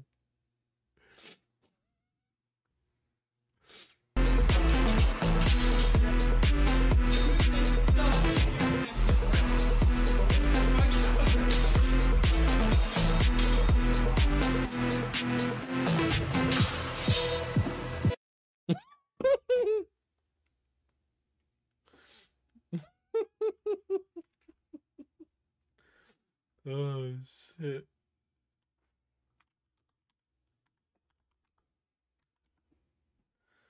The tunes are an interesting choice.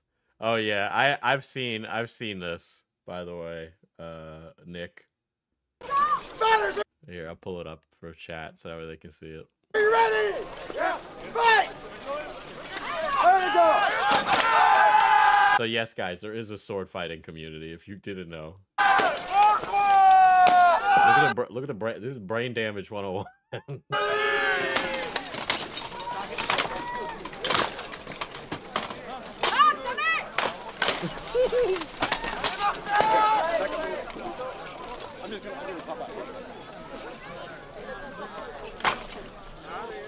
Me and the lads going out to hang out in a fucking field and hit each other over the head until our brains stop working.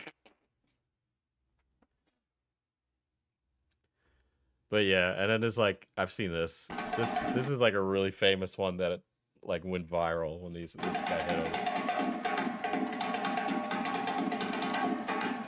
I think this was Russia that this happened in. Here we go. It's like right here.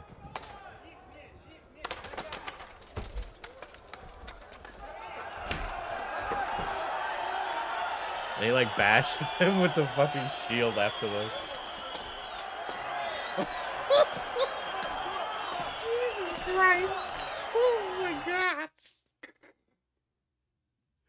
Like, you are so concussed after that. Like, it's Jover. It's completely Jover. Like, your brain don't work. Here, let's see Sellsword's response to all of that, since we're on this long diatribe. Okay, again, he makes a 9-minute video. Shad makes an hour-long response. Sellsword responds 8-minute video. Okay. Hi, my name is David, and I am the one-man show behind all the content you see here at Sellsword Arts. And yes, I have seen Shadiversity's response video to me. I've been debating what I wanted to do. If I wanted to make a point-by-point rebuttal like he did, if I wanted to just ignore it, and I've kind of come to the conclusion that I think Shad misunderstood the point of my video, and that led— He deliberately misinterpreted the point of your video to make an argument about something that did not concern him. him to make a premise for his video based on that misunderstanding. So today, we're gonna clear some things up. So at the beginning of Shad's video, he says that the sword community has been attacked by me, which makes me feel like he doesn't feel like I'm in the sword community. So how about this? Why don't we have a public live stream? I'll bring some of my instructors, you can bring your co-presenters, and we can clear up any misunderstandings. Oh my god, he invites him to a debate and Shad says no. Listen, I know a debate's not an end-all be-all, but Shad is trying to present himself as like a history guy and a physicality, athletic swords guy. So if he's not going to defend those things, like, there's no point in listening to him, in my opinion. In the first few minutes of Shad's video, he lays out his premise, and it's based on his interpretation of these two quotes. This one, if you don't do the art, you cannot talk about how to do the art. And this one. But today I want to talk to you guys about what makes good sword content and who you should and shouldn't listen to and why. He comes to the conclusion that I'm saying you shouldn't watch other content creators and you shouldn't talk about swords unless you fence. The meaning of my words, both now and in their original context in my video, are that while you should definitely enjoy pop culture and fantasy swordsmanship content, like I encourage in the video, you should also be able to understand the difference between that— Debate, like fencing, but with your words, if you will. Very good, Greg, yes. and the reality of how swords and swordsmanship work.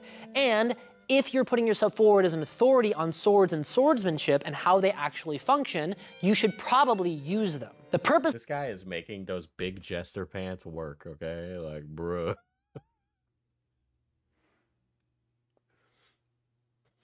Shad scared of defending his good name from somewhere other than an armchair, never. of my original video was to help educate my followers on the difference between content that's made purely for fantasy and fun and content that's made to help educate them on the way the sword is actually used. In this context, where I'm trying to help my followers discern between fantasy and educational content, the word listen doesn't mean don't watch somebody else's stuff. It means whose advice should you take about how to use the sword. Anime, video games, pop culture, and all of those things are not accurately representing swordsmanship. It's cool, it's fun, and it's enjoyable to watch, but that's not the way that swords would have actually been used. Most of it's focused on looking cool, doing cool choreography, and there's nothing really wrong with that, like I said before, and I'm gonna say that over and over again in the video. And the last thing that I want to say is, it's not bad to love fantasy. Oh my god. Literally, Shad clip chimped the fuck out of him.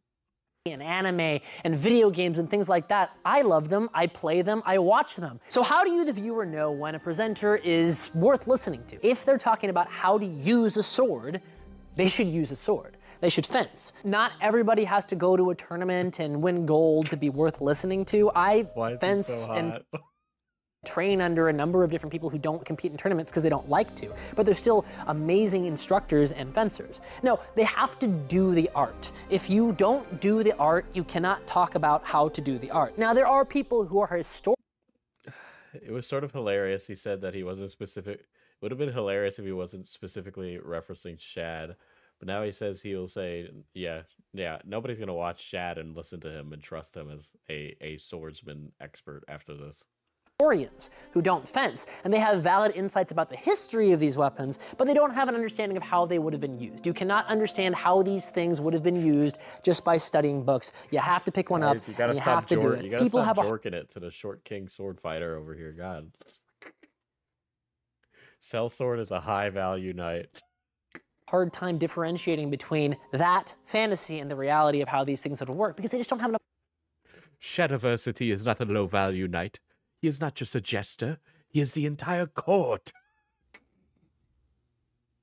exposure to them. But if you watch good content, you're Oh my god, he's so fucking cool. QTV's an order. critical of the presenter, you understand how experiments are formulated, and you check out awesome sword channels, you can learn more about how these things are actually used, and that'll lead to you enjoying swords and swords media even more. Now, I think I might still get some pushback on this point, but I stand firm on it. If you do not practice the art of swordsmanship, you should not present yourself as an authority on the art of swordsmanship. Just like if you want useful opinions on a paintbrush. Evil short phobic moment. I am 5'9". I am a short prince. You ask a painter. If you want useful opinions about the way a sword works, you need to ask. Boss, I only have time to jork it to one man, and he's a goblin. Next week, it's happening, guys, by the way. The D&D stream, they start next week. Ask a fencer. What is fencing? Well, it's fighting with swords. It's kind of a universal term. It comes from the Latin root defensa, which means defend. And if you look at something like the Book of Five Rings, they even reference fencing in that in the English translation. Now, I specifically do historical European martial arts, and even more specifically, I do longsword, saber, and rapier. And the reason that I don't make a lot of content about eskrima or kendo is because I wouldn't have useful opinions on those. And within the context of historical European martial arts, the best approximation we have is using steel swords with a certain amount of protective gear. The reason I feel the need to make this Swords are just a sharp penis, and Shad is mad about that. You're literally taller than me, and I'm Dutch. I don't know what that means. Does that mean Dutch people are tall or short? Listen. Someone used to tell me I was short all the time, all right? Can a man not have a complex? We all got our baggage. video is to clear up this misunderstanding, and also because some of my videos were clipped in such a way that it loses necessary context. He's hot and holding a sword. I trust him on swords. Yeah.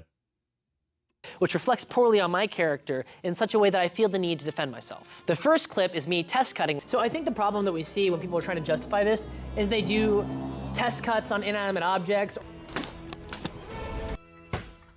And it's being used in Shad's video to prove that I do tests that test out whether a technique works or not against an inanimate object. However, test cutting isn't to prove whether a technique works, it's simply a test of edge alignment, and for me, it's just kind of for fun. Additionally, it's for edge alignment and for fun. Bro is getting absolutely cooked. Shad is getting cooked, bro. This is one of, if not the first times that I ever cut. I feel it's very important for me to show both my successes and my failures on this channel so my audience can see my growth and understand where my skills are. I haven't done a lot of cutting on this, so You ready to see me fail? Okay, it's not exactly what I wanted, but it's a pretty nice cut. I probably need to add some weight down here. Let's see if we do it again. Oh, Shad clip chimped him cutting it. Shad cut out him cutting it in the first swipe. I am not making a fighter based off of sellsword arts, though I might do that now. We're doing a Western themed campaign. Okay, so the stand's pretty loose. I'm not in love with this stand, if I'm honest. I'm probably going to stuff something in here. It's making the cuts a lot harder. Yeah. The stand's got to get some weights. Let's try this again. Got some weights. Again, new at this. So...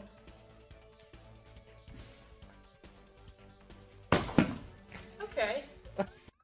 He was able to do it. Shad literally fucking clip chimped him. Holy shit. That was so fucking blatant. The second clip that Shad uses is one of me using a foam sword after I make the point that foam swords are not a good approximation of steel swords and shouldn't really be used for a test of whether or not a technique works. Or they spar with foam. However, this clip's taken out of context because in the video that he's showing a clip from, I very explicitly at the beginning and the end talk about how this is not a true test of this technique because we are limited in the usage of foam swords because true steel greatswords are too dangerous to fight with. We're very clear in that video, and here's a clip of that. I do have real steel montantes. Realistically, you cannot spar with them. The problem is, it's frankly not safe to spar with. I do love these padded sword trainers. It's not safe to do. This guy is safe. But they are not the same as real swords. We just want to get that caveat out of the way because we think it's really important that you know that this is not a 100%. Him and Skalgrim are legit just enforcing the idea that sword plus long hair equals skill. Guys, no shit. I knew a guy who did HEMA stuff, right? And he owned like a suit of armor and kept it in his trunk of his car. I went to college with him. And, he was a really good sword fighter, and I shit you not, he had hair just like Cell's sword. Recreation of that. So after we did our experiment, first we have to note that these swords are not steel swords. They do not react like a steel sword would. This is a thought experiment. It is not a conclusive, definitive experiment that proves. I wanna do this now, guys. You have no. I really want to do this. This looks like a lot of fun. This is like super athletic looking. This is super fucking nerdy and super cool. I could dual wield swords, just saying. Thank you, Cloudy. Proves anything. It's just kind of like what would maybe happen. Furthermore, I've made multiple videos talking about how I love foam swords and I use them all the time in my training, but they are not steel and they are not a good approximation for when you're testing whether or not a technique is viable or not. This is a padded longsword and it is one of my favorite training tools because it means I get to do low gear sparring, meaning I don't Yeah, I have HEMA brainworms now. I know. Don't have to put on my whole hot, sweaty kit to get some sparring or some practice reps in. It's also great if you don't have the money to buy a full kit. You can buy one of these in a mask and you're good to go and start sparring or practicing with your friends. Now, I have to tell you, it's not the same as a steel sword. The weight's different, the way the blade moves and interacts with other swords is different. This is so fucking cool. I need this so bad. I want to do this so bad. This guy's based. He looks like a dork with tattoos. Xylee, this guy looks hot as fuck. What are you talking about? But it's still really good to get some practice reps in. As for the comments section, yes, I have been deleting comments because we've been getting hundreds of comments that are inappropriate, slurs, and other things that are not allowed on my PG channel. I'm out in public, I go to a lot of events, tournaments, Renaissance festivals, workshops, and I meet my fans and Bro, his audience is like, you're a cuck, you're gay. Like, are you kidding me?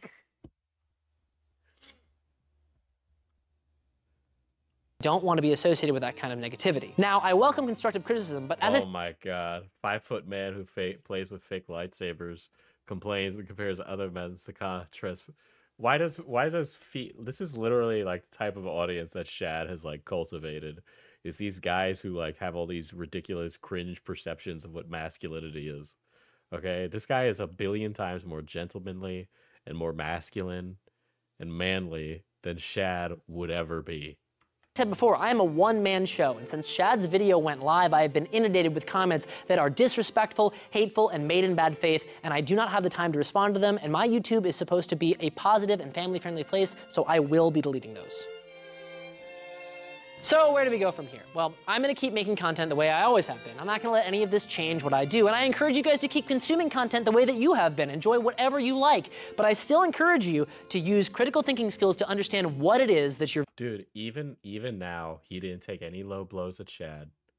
He did not wrongfully just, like, he didn't do the low blows that I did. He didn't go, you don't train, you're out of shape, you practice with your fucking friends in the backyard. You sure you're not getting a crush, Diesel? Yeah, shorter man equals smaller hitbox.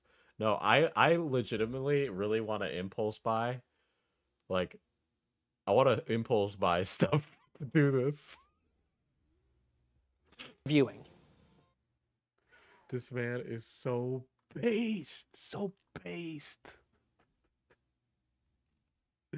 He's so based. Ay,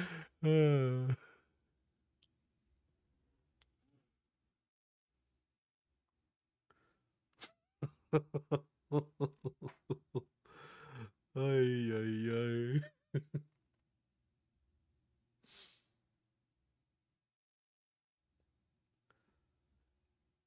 It's funny how good of a sword expert he is, while that silly Lolcow will continue to bitch and whine like he's doing.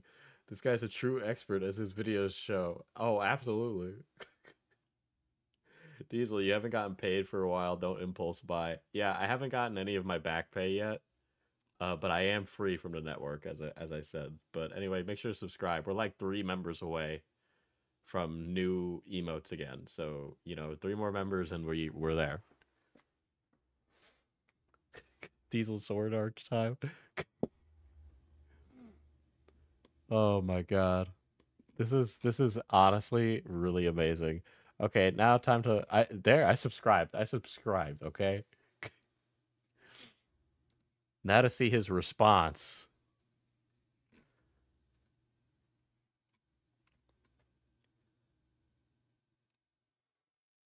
So he responded to his response. David from Sellsword Arts has made a response video claiming that I've attacked him and that I have both misunderstood and misrepresented several of the points of his video.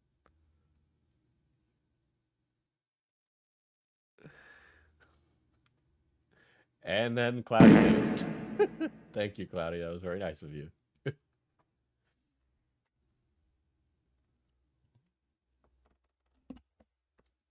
We are now there. We have reached the goal.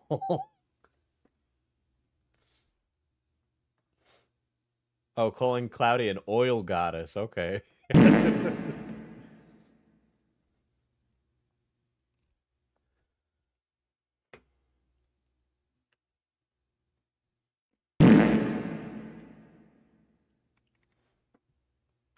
Yeah, he did respond again. Like, Sellsword Arts' responses were so consistent and short, and his are so meandering and long. Now, from the offset, I do want to acknowledge that is being very cordial and respectful, and I do really appreciate that. He's even invited me to— He's been very cordial and respectful, and you haven't granted him the same respect, you asshole. Come on and do a live stream with him to discuss things, which could be a very good idea if he's willing to be honest and genuine and act in good faith. And so— And he is, and you aren't. Oblitus, welcome to being a big dog. We love a new big dog up in here. I want to go through his video, the points that he raises, to see if we're both being honest and fair in this discussion. And he's going to argue that he is not being honest and fair, so ergo, he will not go on a live stream with him. Okay, we already know where this is going to go. And if that would I'll be humor it for like 5 minutes. Worthwhile. So David's video can be broken down into 4 primary kind of points. The first 2 was that he feels that I misunderstood him. That when he said— You misrepresented him, dude. That there are certain presenters that are worth listening to. David from Sellsword Arts. Who you should and shouldn't watch. That he didn't mean not to watch. He was specifically saying not to listen to. So we'll talk about that. The second point was when he was saying that if you do not practice the art, you cannot tell others how to practice the art. It's not word for word, it's effectively what he said. That he was actually meaning that you cannot speak from a position of authority about swordsmanship unless you practice swordsmanship. So that's the second point.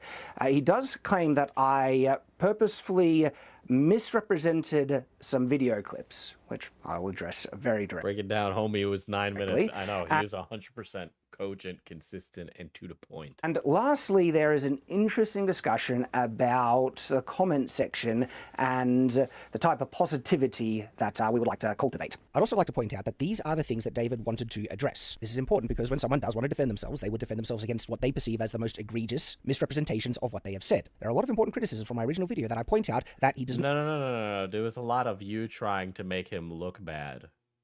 Okay, that was what you were trying to do. You were attacking him, bro. Okay, like that was a bad, like literally there was no drama. You initiated it and you're coping. Okay, you're failing at every single opportunity. Nothing you do has been a good response to any of this drama. It's been meandering, long, and you look like a fat, sweaty nerd who LARPs and plays pretend and gets mad when women decide to girl boss. Like you're a poser, loser, chump. Like, come on. Yeah, like it was over from the moment you clip chipped him. Not even mention, such as much of his original video was to try and accuse us at Shadiversity of not being very skilled in swordsmanship, and therefore we couldn't really be trusted in the test that we undertake in regards to swordsmanship. David has not tried to clarify any of those types of criticisms, and I think that is because that was exactly what he was meaning. I was correct to defend myself against those accusations because they absolutely were. The accusations weren't directly addressed at you. You weren't mentioned by name. You deliberately, like, you deliberately associated the video with you specifically, even though there's tons of creators, and we got a lot of shorts creators online that are not experts at anything, who constantly try to give expert opinions, and more so just in the sword community and tons of communities. Against us here at Shadiversity. And this is very likely the case with many of the other criticisms that I was calling him out on that he has not chosen to address in this video. Now, in regards to these 4 specific points that David wants to try and defend himself on, it is very important because if my understanding of his original video was correct, it was structured to be a type of attack against many sword content creators in current... Many. So not just you. Now you're trying to phrase this as you're like defending a sword community.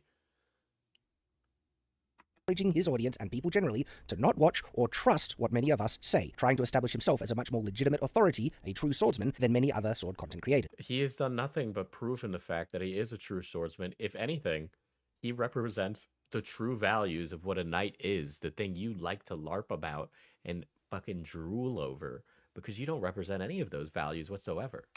This is why I took issue with that original video, and this is why it's important to see if his defense or clarification holds up to scrutiny. So let's look at the first point, which is the discussion on who you should and shouldn't listen to. A few minutes of Shad's video, he lays out his premise, and it's based on his interpretation of these 2 quotes. This one, if you don't do the art, you cannot talk about how to do the art. And this one. But today I want to talk to you guys about what makes good sword content and who you should and shouldn't listen to and why. He comes to the conclusion that I'm saying you shouldn't watch other content creators and you shouldn't talk about swords unless you fence. The reason why I came to that conclusion was that David explicitly said that there are presenters that are not worth listening to. Well, he says it this way. So how do you, the viewer, know when a presenter is worth listening to? Today I want to talk to you guys about what makes good sword content and who you should and shouldn't listen to and why. He also mentions the popular sword content creators that most... Play the clip. If the video is going to be 40 minutes long, play the clip without cutting context, you fuck. It's not that long. To them, to his standard, don't fence, and the implication of the overall video was therefore their test results are going to be less reliable, and ultimately you shouldn't listen to them as a result, as he says here. The other issue is that there are very few people who are popular swordsmanship creators who do a lot of fencing. He starts shit with actual artists over AI, then he starts shit with actual swordsmen. He's embarrassing. Isn't he part of the club that says we should gatekeep? And so a lot of people who are popular and making popular stuff about swordsmanship don't actually fence. And that leads to a fundamental misunderstanding of how these things work, which leads to experiments and demonstrations and videos about swords and swordsmanship that are misinformed. If you don't do the art, you cannot talk about how to do the art. Now, David is going to explain how I've misunderstood that. He comes to the conclusion that I'm saying you shouldn't watch other content creators and you shouldn't talk about swords unless you fence. The meaning of my words, both now and in their original context in my video, are that while you should definitely enjoy pop culture and fantasy swordsmanship content, like I encourage in the video, you should also be able to understand the difference between that and the reality of how swords and swordsmanship work. So yeah, that's really fucking clear and to the point. So how is this? How is this? What is What is this, a short king agenda here? What he just said then actually doesn't address the quotes that I just raised and the issues that I have with it. Because in those quotes, he was specifically referring to presenters, people who make swordsmanship content, the most popular creators. Now he's actually trying to use some of the statements that he was making towards pop culture and anime-style content and stuff, that those statements were in reference to the sword YouTuber content creators, the presenters. And I don't believe that is the case. It's actually quite clear that in his original video, he's very clear about what he's referring to when he's talking about the anime content and, you know, pop culture stuff versus specifically the creators and if they're worth listening to. It's not bad to love fantasy and anime and video games and things like that. I love them, I play them, I watch them. So I don't see this as a valid defense as him trying to say, see, I was being very clear that you can watch this content and it's fine, when he was referring to anime pop culture content, and he wasn't saying, definitely not encouraging people to watch sword creators, the popular YouTube creators that are inexperienced in fencing or simply don't fence. So how do you, the viewer, know when a presenter... I don't understand. Did Shad and I watch the same video? Like, unironically, did he watch the same video? Because I feel like he's just ignoring things to make his argument. He's like addressed and listened to nothing. Is worth listening to. And that you shouldn't listen to them. And I'll address his comments about listening versus watching as he brings them up. But my point here is that what he is saying now does not address at all the comments he made in regards to not watching specific but unnamed popular sword content creators. The presenters that are worth and not worth listening to. The purpose of my original video was to help educate my followers on the difference between content that's made purely for fantasy and fun and content that's made to help educate them on the way the sword is actually used. If that was the case, which would be, I think, an interesting video, might even be worthwhile, why did he bring up the popular content creators specifically and said who you should and should not listen to? If this was just a discussion about the nature of popular sword content... Because you guys are the ones that are putting out the slop that makes the community focus on things that are going to make historical conversations more difficult to have.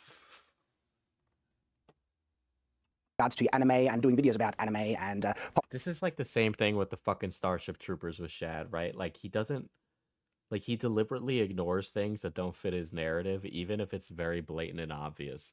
Like Starship Troopers is the most blatant, obvious satire ever, but he's like, actually, this fascist dictatorship is great.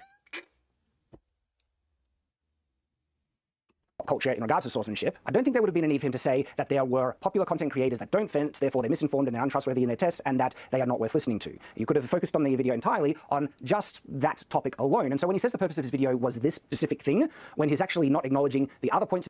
Yeah, Shad's the kind of guy who talks to someone, who talks at someone, not to them. He only watched the video to find sound bites. He has his entire argument all ready to go, and he just made minor changes to pivot. Exactly. In the video, the points of criticism he has against the popular sword creators, that there are presenters not worth listening to, I think is actually deflecting something here, and even gaslighting a bit to try and say, this was what my video was saying. Gaslighting? Are you kidding me? Shad, are you in retrograde right now, my guy? Are you a Gemini? You're giving Gemini.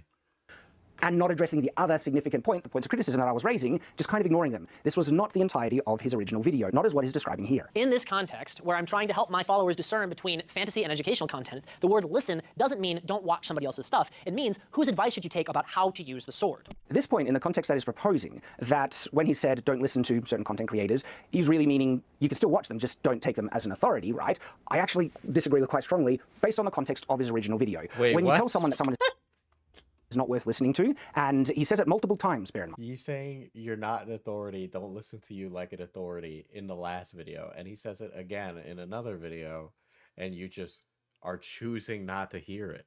It was so clear. He was so on the nose about everything. Framing that there are tests that they do that are unreliable, I feel the context is quite clear that is actually encouraging people not to watch. And I think it's evident because in this point of the video, he goes on to share clips of him saying, yes, it's fun to watch certain types of content, but those clips are in reference to anime pop culture content, not the actual creators, the popular sword creators that don't actually fence, right? Man, Shadiversity, bro, it's like a fucking... This bro is built like a shield, okay? The way he be deflecting. You shouldn't listen to. And so I actually feel he's presenting those clips out of context from his original video and trying to shoehorn them and present them that he's referring to the other sword content creators saying it's okay to watch them. Just go talk to him. If you're going to make a 40-minute video like this, just hop on the live stream. Like, stop being so cringe about it. Just go there. Just go and do it already. Like...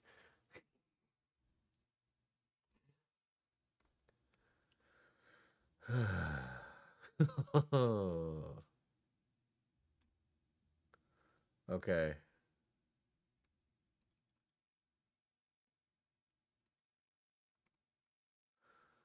All right. Here is the Here is the stuff where Artist and artist. minor evidence of Shadiversity being protective of his status as an artist.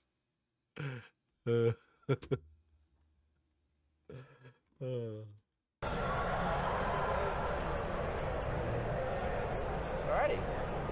My artistry is actually at a professional level. And we'll give him like martial arts. You weren't like Olympic level. This is proficiency. No, I'm not about. I think artistry. Well, he's getting blasted on his martial arts as well. Ugh. He should be at 2 and Rad is 2. Okay, I think this we is my need to honest decide. opinion. You can get 2 in writer. Yeah, when I'd you agree become with published. that. Thing is, Okay. no, I've had agents accept my work. It's not the same. No, It's not- it isn't the same. That is said with a huge amount of ignorance in regards to the publishing and writing No, I'm industry. sure it is. So I'm sure it is. It is profoundly ignorant, Right, that comment. right. But the thing is, we gave him 2 on artist Oh my God, Jazza, no! because it's his full-time This job. has become and a a he gets really paid for it. loaded episode. I'm not We're saying not the even writing is gonna bad. Jazza's like, let this end, no. To play. I'm not saying your my- art just my addressing art each other. is It's good. Easily It's at a good. professional standard. Yes. And people have commissioned me. It's just agreed. I haven't chosen But to Can I use say it. This is though that there are vocation. there This are a is lot job. of people who are at a professional standard who can't work as an artist. Yeah, but we're talking about skill, not, wanting to Yeah, work. I know, at it. but like, Joss, you need to be very honest. if you were to about get my to- level if I'm as an going to be artist. very honest, I love you. I'd say a point in artist. Well, no, because then you should get a point first. We have our strengths and weaknesses, and you know what my strengths are in artistry, and I'm easily at a professional standard. I would be willing to give you 2 points in writer. I'll put it that way. He is literally whining. Yeah, he is whining about his skills and proficiency in art and writing in a tabletop game. You need to be a little comedic about yourself. You need to be able to take a joke about yourself, not be so protective of your honor, as it were. Be able to joke about yourself. I joke about myself all the time. Art easily is on 2 points. I'm at a professional standard, and you know that. He is so like. I'm at a professional standard. You know that. Jazz's face. I just want to end this. Like, this guy understands it. Jazza understands it. He gets it. He gets that he is really trying to save face for his brother here, and that is so sad. That's what, like, he's not, like, Jazza seems like a very nice person. Okay. What up, Kat? How you doing?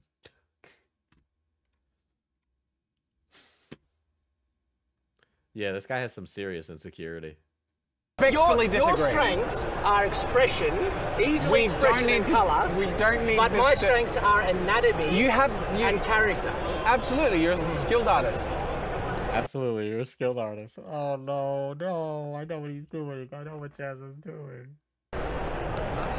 That's good. It's a point of reference. How applicable is this to zombie apocalypse impacts? Whatever, have 2 points in each other. All right. Just give him the point. It's okay if someone needs to join the group and they need their. No. They will only be persuaded by Hang on, an no, artist writer. So you're just giving it to me to try and satisfy me? Somewhat, because you won't stop arguing. So No, that's no, okay. Because it's actually not supposed to be you who decides the outcome, but you're not letting that happen. So. Yeah, it's really ultimately not up to him. It's whoever the DM is. If the DM says you get 1 point and it too bad, fuck off. I say I'm just being honest. My camera froze. Yeah, and he's like, Your strengths are definitely in character expression, on facial expressions. why Jazza is skilled in multiple mediums of art. It's like not even up for debate. Like that's. And also in colouring and stuff like that. But the anatomy side of things, I think I do really well at. Yeah, I Character agree. anatomy. I guess in terms of Yeah, don't placate him just because he's your brother. No, he's probably, the thing is Jazz is probably, he's like, okay, I've known this. He's been like this forever. He's doing this and he's making a moment right now and we're live. I need to just end this conversation as quickly as possible to save him and me. You know, that's what he's doing. He's trying to protect him right now because he doesn't want him to look like an idiot. Caution specifically. We don't need to sit on this. We really don't. We can talk about this on the drive home. It's not. Yeah, we can talk about this on the drive home. He's really trying to protect him. Oh my god. Like, don't get me wrong, guys. I argue with my brother all the time. I would never do it while live. That does not happen. Applicable. We should play a game. This is not entertainment. How's your battery doing? This is not entertainment. Yeah. I'm sure people actually find it incredibly entertaining. Yeah, for all the wrong reasons. I bet you Shad never thought this would be happening right now. Yeah, everybody does find it entertaining. Leave your comments in the section. Oh my god, this is awkward. Oh, and I feel so bad for Jazza. No.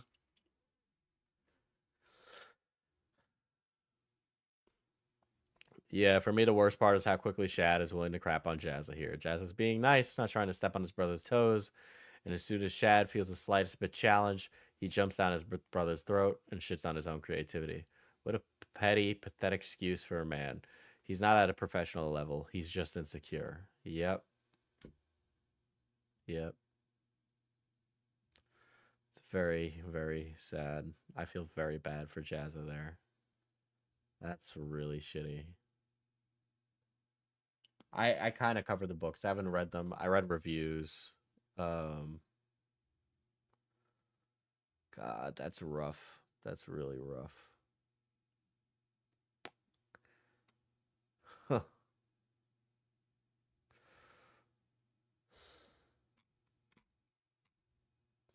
Yeah, Jazz is genuine too. What you see is what you get.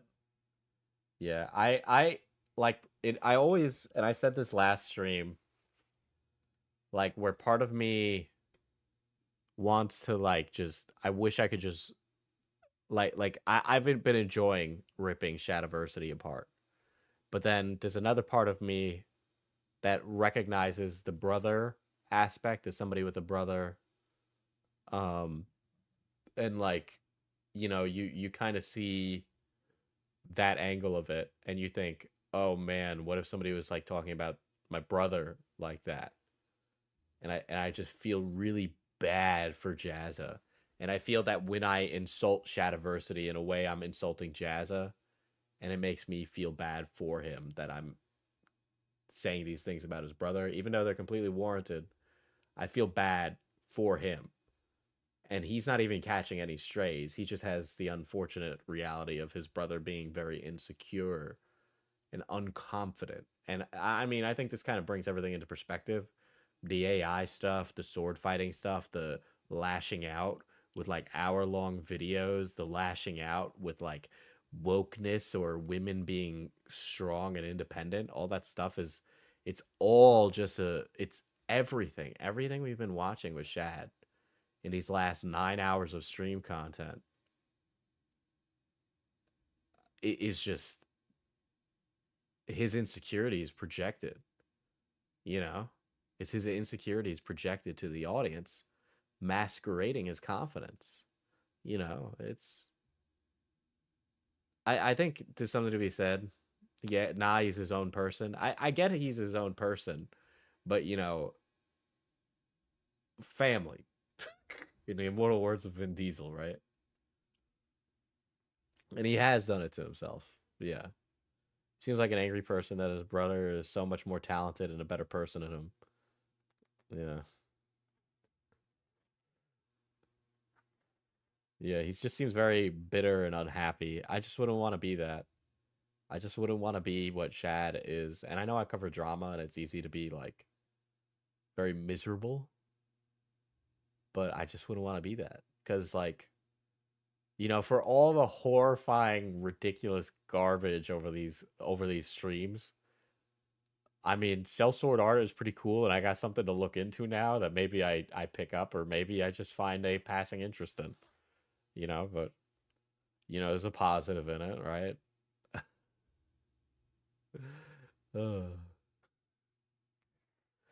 It is complicated. I remember a video Jazza did at some point saying he and his brother are very different and basically distancing himself from the content, but still loving him as a brother. Yeah. Yeah. Ugh. I get why artists would want Jazza to do something about it too, you know. Yeah, Shad can't ruin Christmas forever. Yeah, but I don't want to see that on the internet, you know what I mean? Right? Like, it's one thing if Shad and Jazza and that family fall apart in distance. It's another thing if I see it happen on the internet and the family becomes ruined through me watching content. Because I always say, oh, that shouldn't be on the internet. You know, when one of those rape stories happens and I cover it, I go, oh, that shouldn't be here. We shouldn't be talking about this. These people are so young. This is one of those things where I'm like, he shouldn't be making... He made a statement on Twitter. I'll go take a gander right now. Let me go find it.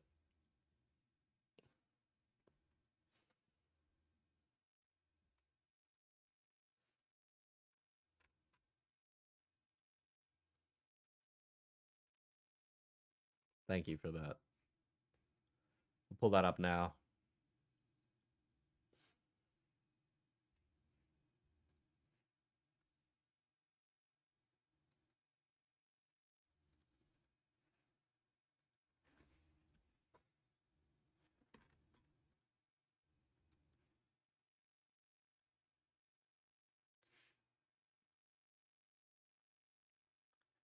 He doesn't seem to get that if he let some of his bitterness go, he could have a lot more agency in his own life. He could probably find a lot more things to enjoy. Rather than the hate watching stuff on the Night's Watch and doing all these miserable, mean things. He'd probably find a lot more peace and tranquility and love and fun in life. You know what I mean?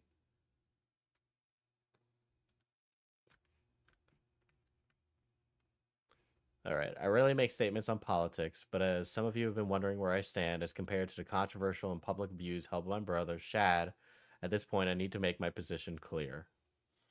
I did not bring politics into my video, but those who know me know I'm a proud ally of marginalized groups and a sensitive and open-minded person. The only public political statement I have ever made was to vocally support same-sex marriage in Australia.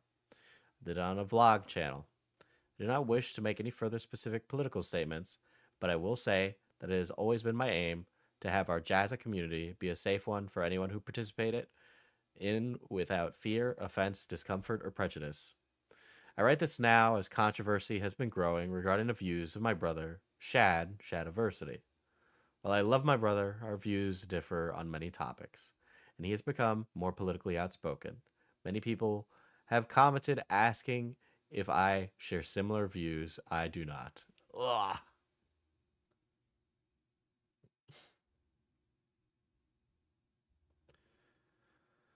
Yay.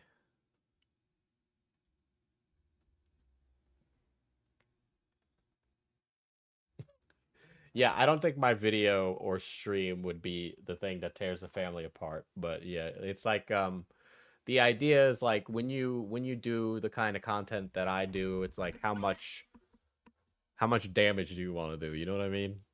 How much damage you want to do? It's something that you should always be reconciling with, I think, as a drama content creator, because you definitely get to the point where it's unproductive or not healthy, you know. That being said, Shad is also choosing to push his opinions out to hundreds of thousands of people. Yeah, and there's an audience for it. He's gonna make good money doing it, honestly. I don't think anything bad will come of it. I think he'll probably do very well with Night's Watch. I don't foresee it doing badly. This stuff does well, and it's easier to make than Shadiversity videos. You know? The thing is you know, if this does well, Shadiversity does bad, it just becomes more of this. And I think this content is ultimately worse. You know, like, how can he preach for positivity in a sword community, turn around, turn to all these nerd culture things and be like, they're trying to ruin us, they're trying to fuck us over, they're trying, everything's falling apart, everything's miserable, you should all feel bad and miserable and fucking terrible and blah, blah, blah, blah, blah, blah. Right? Like, I don't know. Who the fuck engages with some of this content that he's, like, arguing about? Like, boomers. Like, honestly, boomers. Like, I could not tell you how little most people care about shit like The Witcher or Snow White being like, I don't know, Latina. It would be wild if these streams broke the camel's back. If these streams broke the camel's back, then I must have some magical power, okay? Yeah, one thing's for certain, Shad got me interested in Dave's work. I am really, actually, genuinely going to look into it. I know I don't have anywhere I could get sword training out here, but I desperately wish I could. I would love to do that. I would love to do that. That shit's so based and cool. I've always wanted to do that. I've wanted to be a stunt person. I don't know why. That's like a 12-year-old boy dream, right?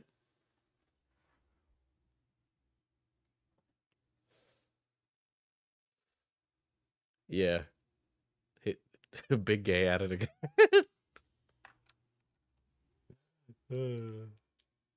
Just say big gay made you do it.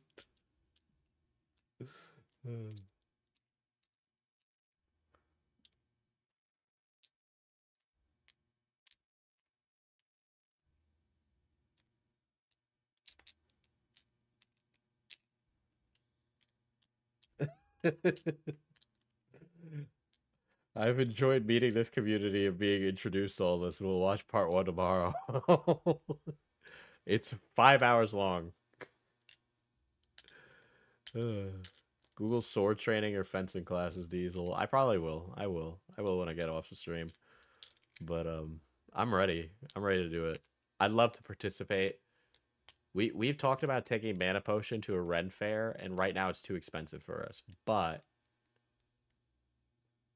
well, it's more in the city, Eve, right? Not where I am, so it'd be a little bit of a trek. But I've always wanted to be a performer at a Ren fair, which I know sounds like a fucking gag, but I've really wanted to do something like that. 5 more hours tomorrow. I don't know. I think maybe I make a video on Shad. I think maybe I do kind of like a comprehensive the fall of. He's on the list. I will say he is on the list. This Friday, by the way. Main channel video this Friday on the Thorpes. So get ready for that. Grace Thorpe has been asking for it, and so have the rest of the Thorpes.